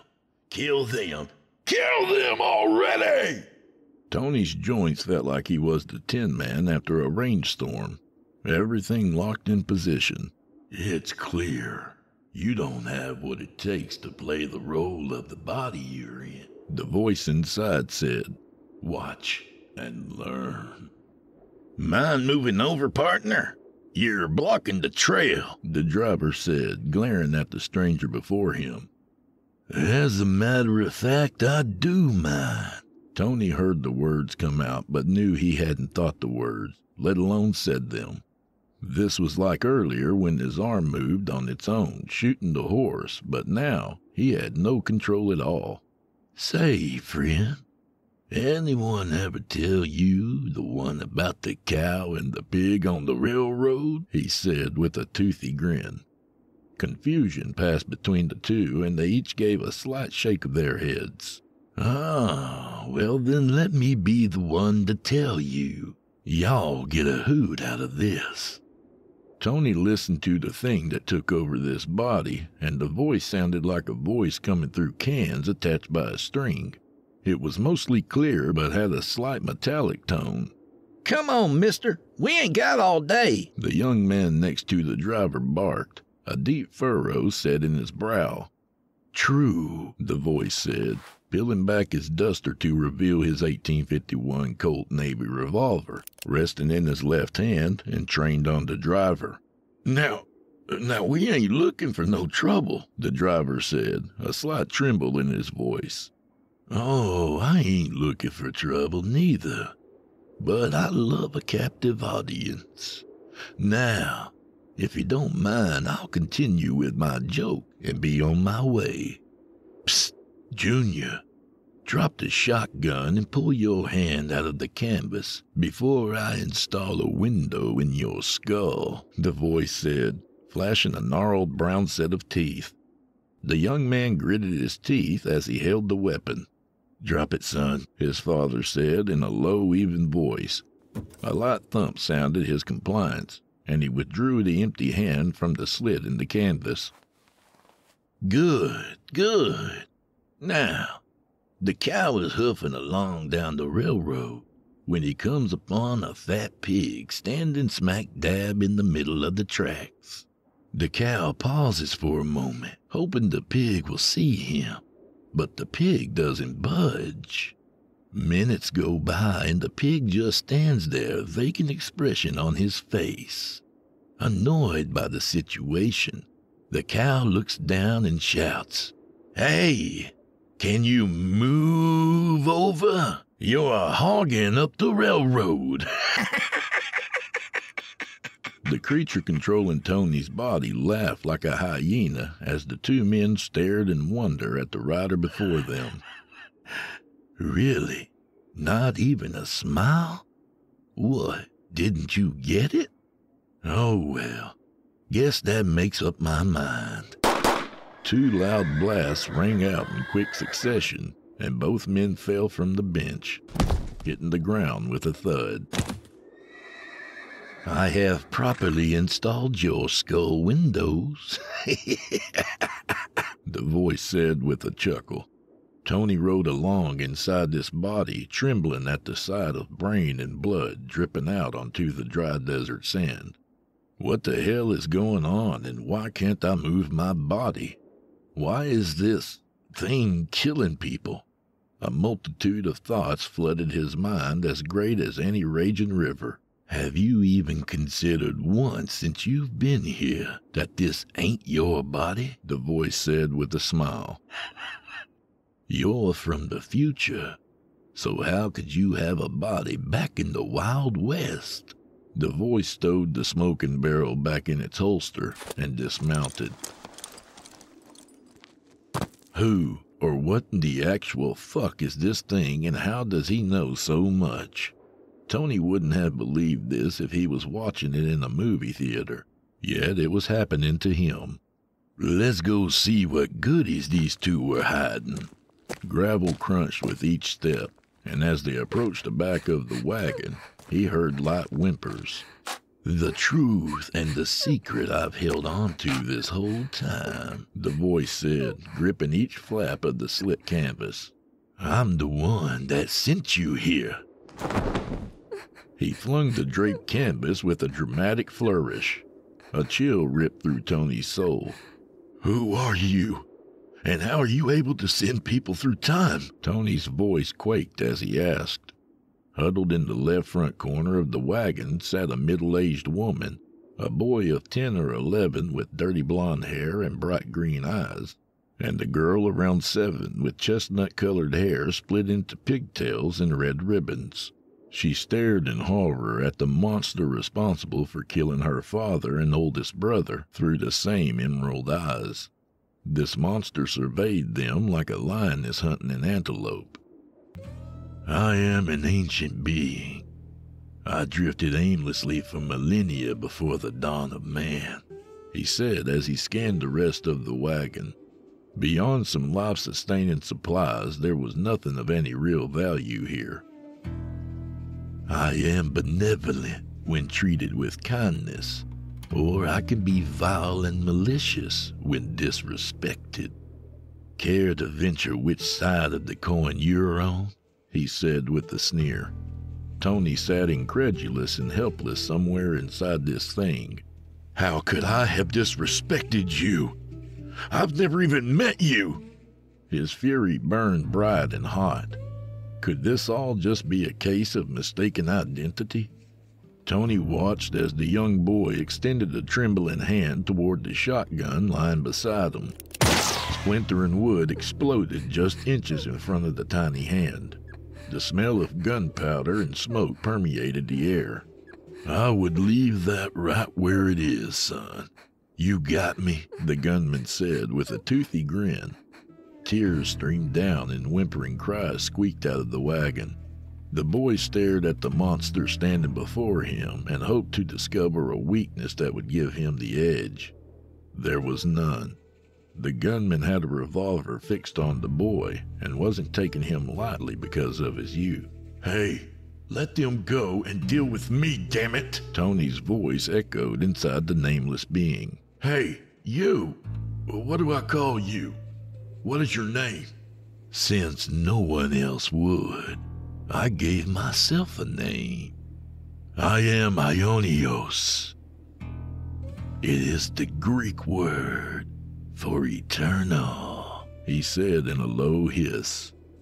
Okay, Ionios, where, or I guess more appropriately, when did I meet you and how did I disrespect you? Tony probed, trying to pull the immortal's focus. Do you recall the barkeep at the Oriental from your time? I was living in him at the time. Your shitty attitude towards him and complete lack of respect showed me you were in need of a lesson, an attitude adjustment as it were. So I brought you here.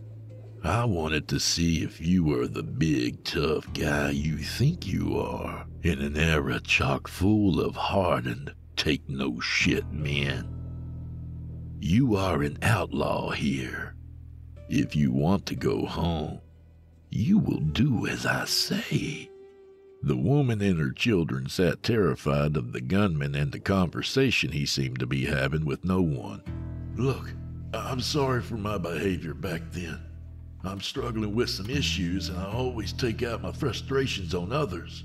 I didn't... So that gives you the right to treat others like shit? Sorry, but you won't be getting off that easy, Ionios growled. Sir? Who are you talking to? The trembling mother asked. Please, just spare my children. You can take whatever you like. I'll do anything you ask, but spare them, please. I beg you. Shut your mouth, Ionios growled low and sharp. Tony, you want to go back to your own time? Tony sat bolt upright, as if there was such a thing in this place. Of course. Just tell me what you want. His voice was hopeful there would be an end to this soon. Fine. Kill this woman and her children. Tony could feel the joy he was getting from this. It was all around him. He felt the blood drain from his face.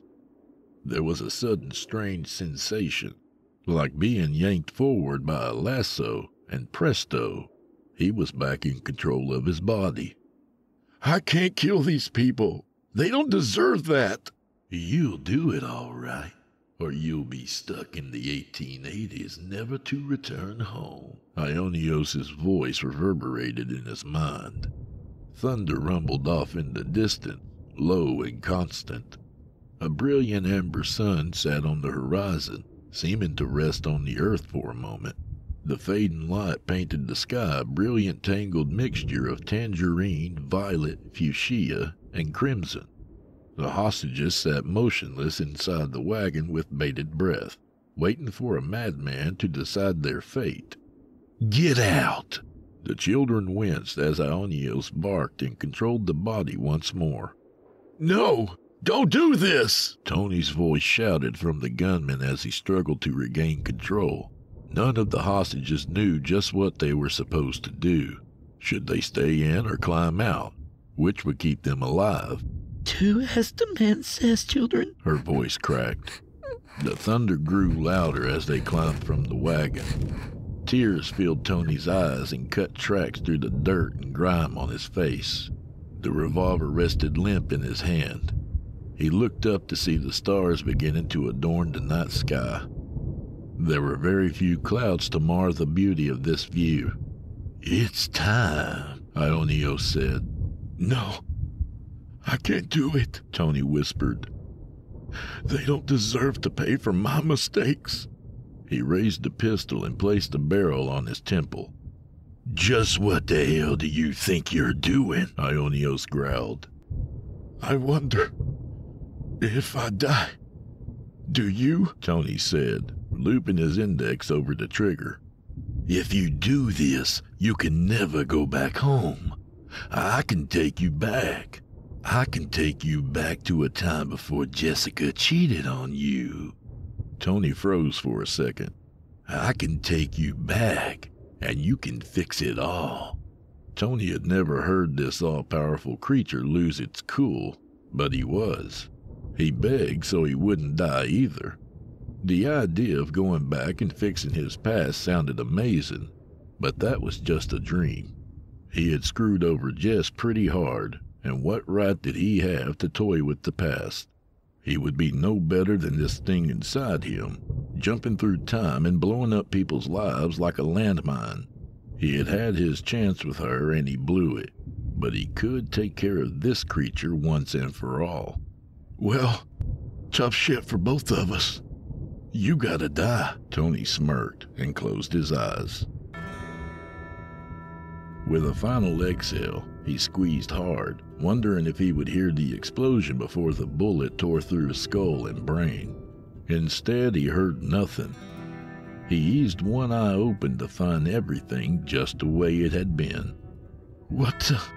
Did you think I would just let you kill us? Ionios cackled. The barrel of the gun trembled against Tony's head, his finger lightly pressed against the trigger. Tony squeezed again and again, with every ounce of willpower he had, but the finger didn't budge. Sorry, but I'm not ready to punch out just yet, he said, laughing maniacally. In a slow, smooth motion, the gun peeled away from his head and extended towards the woman before him. Her mouth stood open, hand raised in front of it, aghast at the lunatic in front of her. No! Tony's voice slid through gritted teeth as he strained to take back control of the body. Huge veins bulged in his forearm and neck. You're going to do this, even if I have to force you, Ionios said, regaining control. Run! Tony screamed. His heart raced as adrenaline flooded his body. He strained, desperate to slow this monstrous creature. The woman shoved her son and daughter away. Run as far and as fast as you can. Never look back, do you hear? The thunder that had been rumbling off in the distance sounded so close now and so clear. The young boy grabbed his sister by the wrist and yanked her along behind him as he ran. Mommy! Her small face gushing tears as horrified screams came over and over like her brain was caught in a loop. After clearing the horses, he began weaving through the brush and cacti. Peering over his shoulder, he glimpsed his mother standing defiantly, her arms stretched wide open. It broke his heart that he would never again feel the warm embrace of those arms. She gave the best hugs. Hey, Tony, Ionios called out as he leveled the gun at the woman's abdomen. What? He muttered through gritted teeth. You ever heard the old saying, you can lead a horse to water, but you can't make him drink? The creature probed. Yes, he answered, confused. Drink. The barrel of the gun bellowed with a brilliant flash and a cloud of smoke. In a millisecond, the projectile tore through clothing, skin, and guts, forcing a scream to leap from the woman's throat. A fresh crimson rose bloomed across the woman's dress, her hands clutching her stomach. Tony felt the strange lassoing sensation again and stood frozen in place. His jaw hung as if disconnected, his arms stretched out holding the smoking gun. A loud burst detonated behind Tony, and a lightning bolt of pain lanced through the back of his knee. 5 men on horseback rode up and bore down on him. He dropped the revolver as he fell to the ground, cradling his shattered knee as the thundering horses and their riders circled around him. One rider approached the dying woman and cleared his saddle before the horse had even come to a stop. She looked down to see her hands dripping with blood. Her knees unhinged and she fell. The rider caught her and laid her down gently. Hang on there. I got you, ma'am. You're gonna be okay. She looked up at this gentleman who could have only been a year or two older than her oldest son.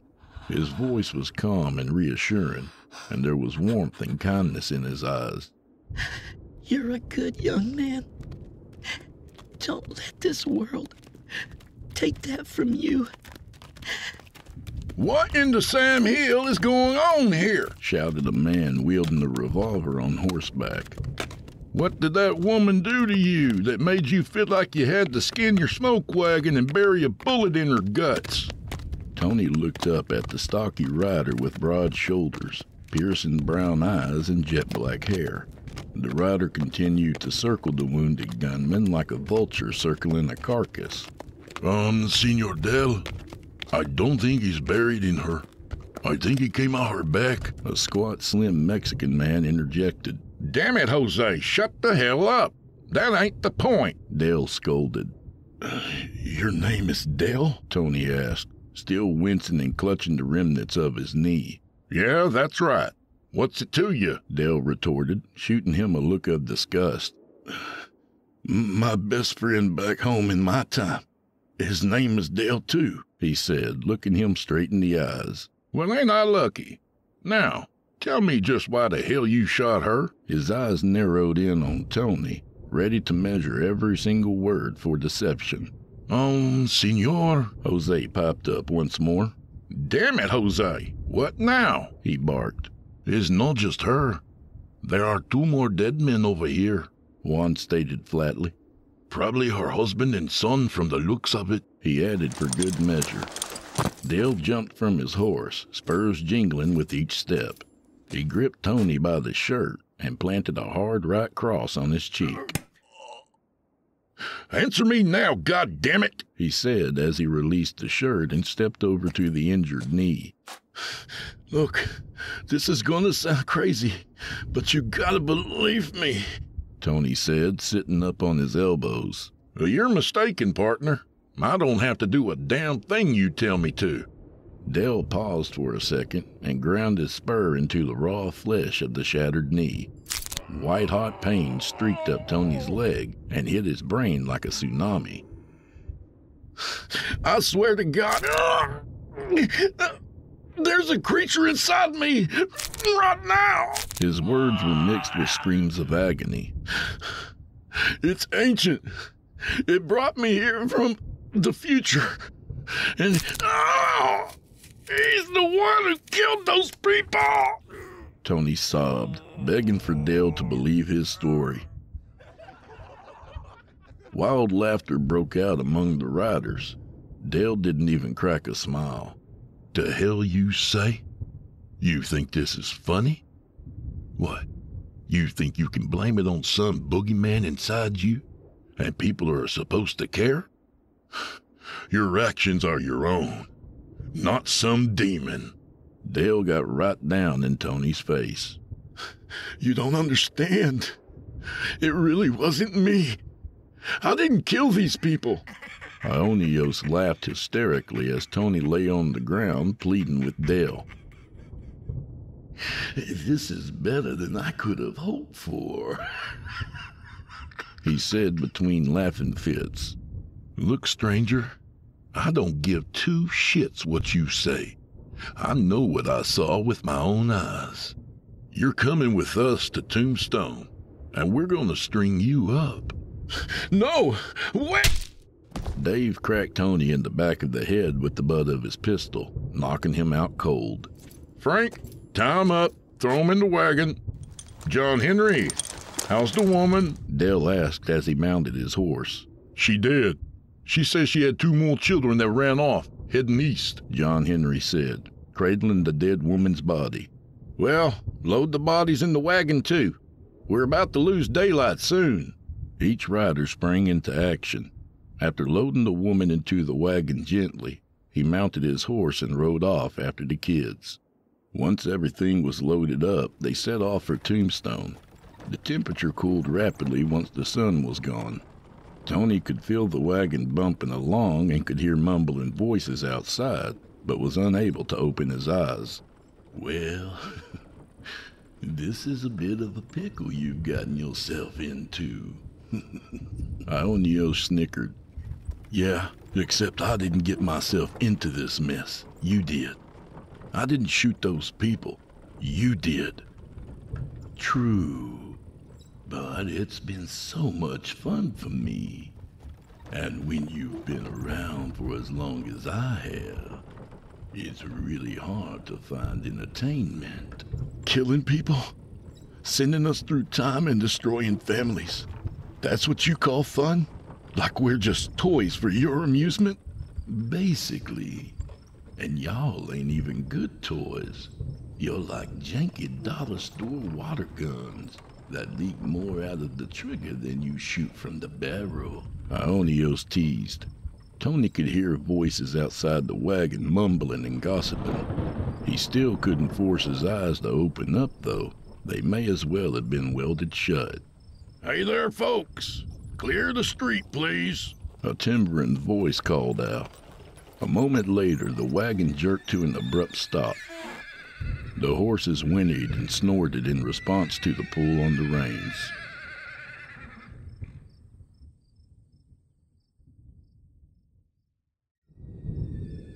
Good evening. What can I do for you, gentlemen? Said a man who had clearly grown up in the Northeast. His accent resembled nothing like the rest of the people he had come across in Tombstone. Well, Your Honor, we're here to hang a man.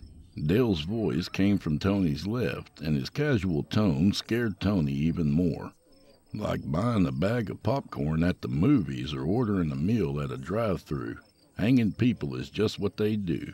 And, what reason have you to hang said man?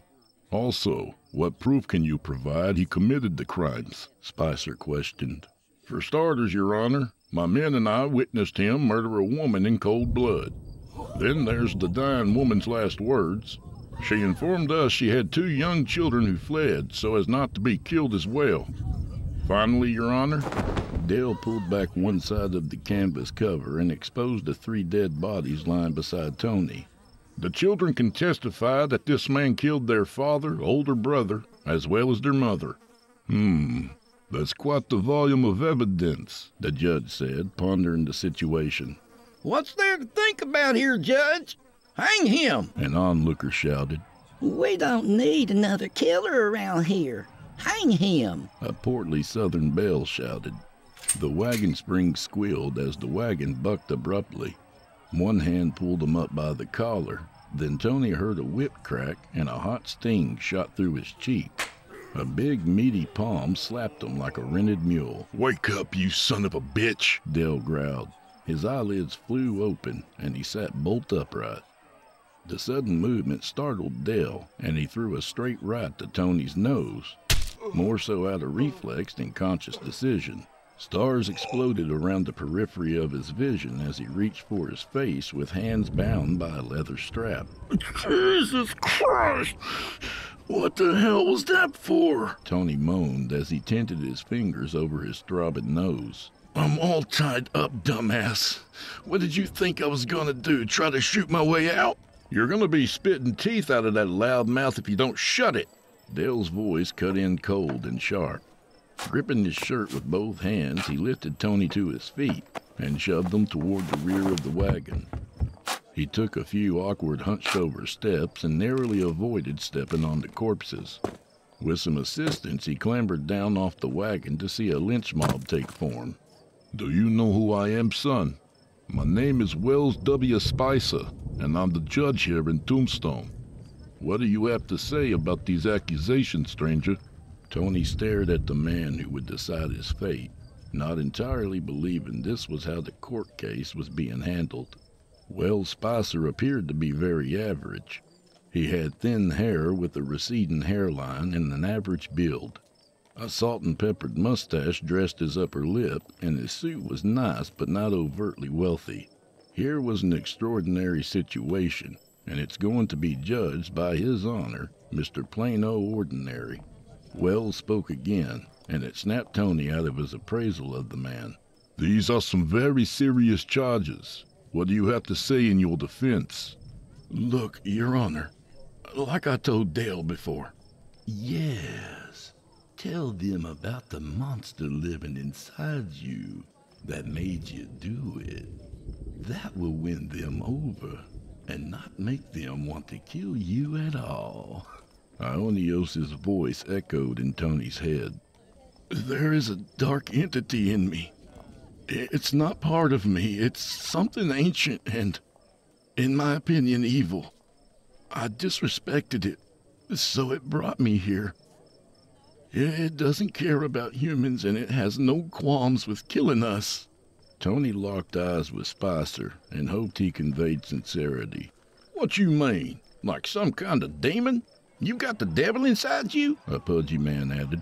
Judge Spicer, we don't want a demon living in our town and preying on our women and children. A slender shop owner said as he clutched his wife and small boy in his arms. I say we hang him, an old miner croaked. The organized crowd devolved into crazed shouting and bloodlust. Hang him! Hang the demon! Cried people in the crowd. Others prayed. Still others shouted different versions of, Send them back to hell! Hold on now, folks. Just calm down now.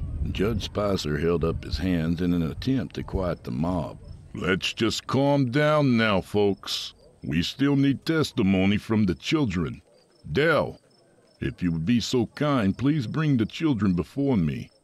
Dale nodded to the driver of the wagon. Reaching to his right, he grabbed a young boy, then a young girl. Lifting each from the seat by their hips, he lowered them to the ground and gave them a point to Dave. On the other end, Dave painted on a smile and beckoned them over.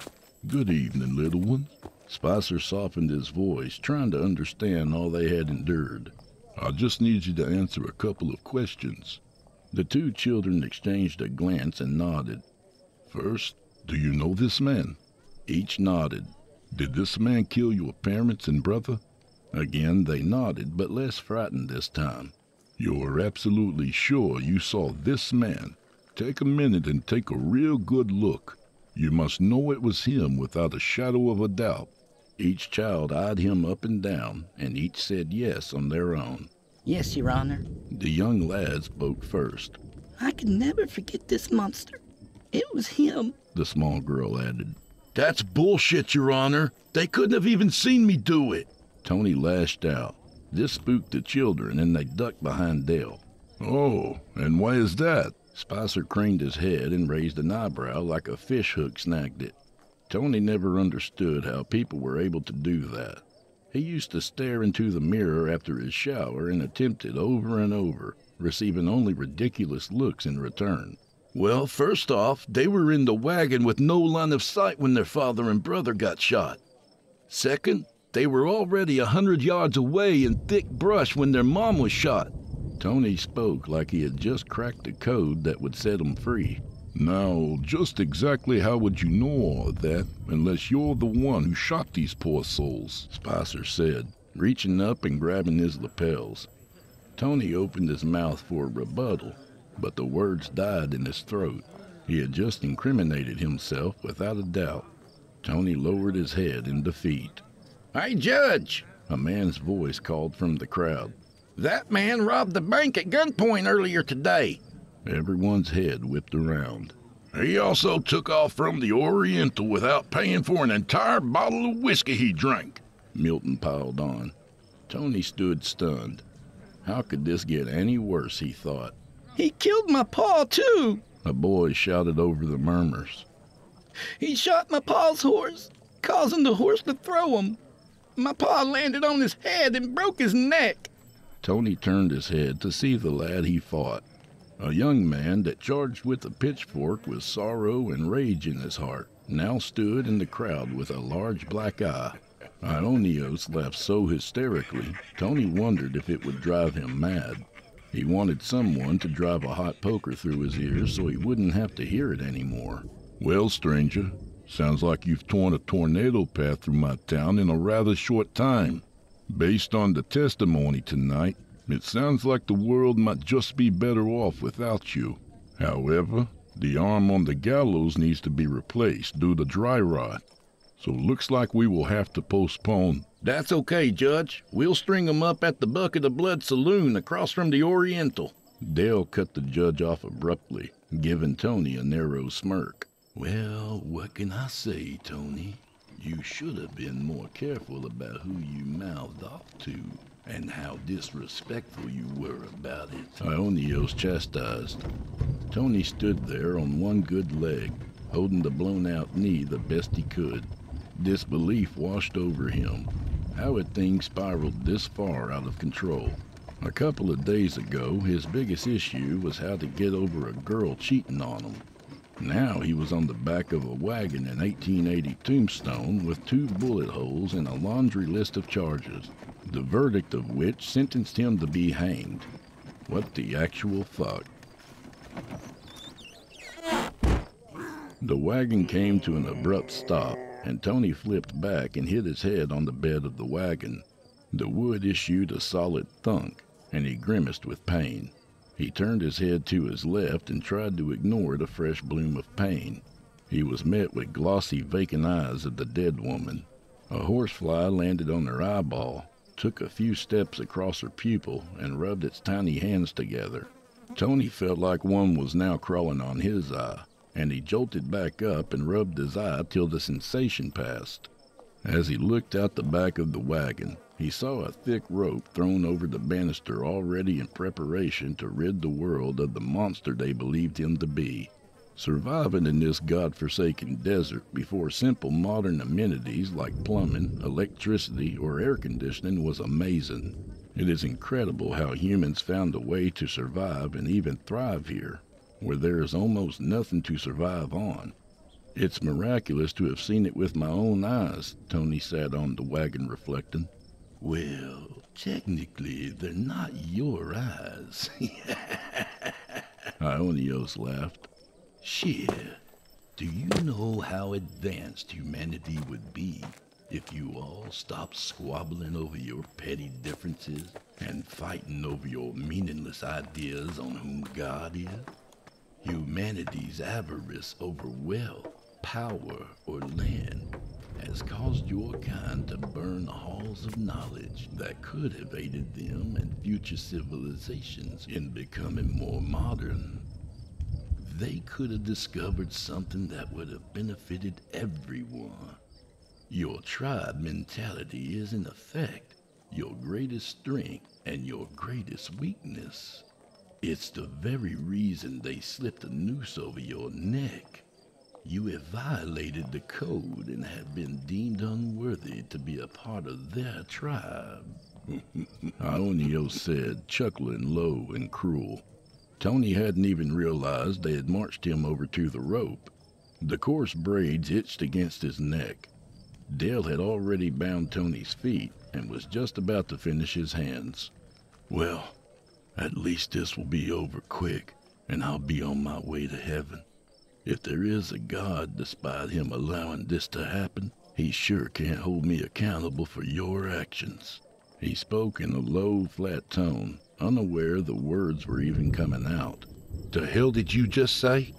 Dale yanked the final knot tight, pinching the skin on Tony's wrist. What the hell makes you think you're going to heaven with the shit you've pulled? His nostrils flared in anger. In his eyes churned a storm of rage and disgust. Dale hawked a thick wad of phlegm into his throat and spit into Tony's face. I hope Lucifer grabs your soul and drags it straight to hell. Dale turned away in disgust. He recalled a story on the news that made him feel the way Dale felt about him. Some big-shot CEO in New York City was bribing safety engineers to sign off certifications for the elevators in his building. Dude, you're basically in a floating casket if it locks up, he had told the Dale in his time. If the brakes fail or the line snapped, you're screwed. That guy deserved to get dragged straight to hell, he thought. Judge Spicer stepped alongside the accused. For the criminal acts of robbery, assault of a minor, and 4 counts of murder, I hereby sentence you by the power of the great state of Arizona to be hanged by the neck until you are dead, dead, dead. Is there anything you have left to say? Any last words? Tony looked up at the full moon, wondering if heaven lay just beyond it. Like heaven was the dark matter in space he learned about in science. His teacher had said she saw a TV preacher raving that dark matter was the dominion of God, since humans have no clue what it is or what it's made of. She thought it was crap, and he had agreed with her at the time. Now he desperately hoped they were both wrong. I'm sorry for all the trouble I've caused. I could blame it on monsters or demons, but really, the only person for me to blame is me. This town isn't gonna become a great big city, but it's the town too tough to die. Quite the touching speaker you are when it counts, Tony. Ionios's voice clear in his mind. However, I think it's only fair that I warn you. There is no repentance, no God. Surprise? Nope, there is only time. See, when you die, your soul stays trapped inside your body until it completely decays. Only once every trace of you is gone, does your soul disappear into nothingness. Ionios's cup was overflowing with joy as he unfurled the horrific path that lay in front of Tony. Well, I'm gonna head out and get a splendid view of the show. With a convulsive whoosh, Tony felt full control again and full pain. His blown-out knee buckled under the intense wave of pain, and his shoulder throbbed all over again. Judge Spicer gave a nod, and Dale used his horse to pull the rope, lifting Tony free of earth. The rope constricted around his throat, and he could feel the veins in his neck bulge at the same moment his windpipe collapsed. His body flailed wildly, his eyes wide and bulging, taking in every face watching him die. Hey, Tony! A shout from the crowd burst through the chattering. Did she make a believer out of you? Tony saw that strange gleam in the Oriental's owner, Milton Joyce. The voice wasn't his, though. Tony had heard it enough in his head to know it. The Oriental! Did she make a believer out of you? Milton's lips curled into a wicked smile. Tony's eyes rolled back in his head, and he knew by some strange manner that all there would be is darkness. He would be trapped inside the corpse of this man until it disintegrated into nothing.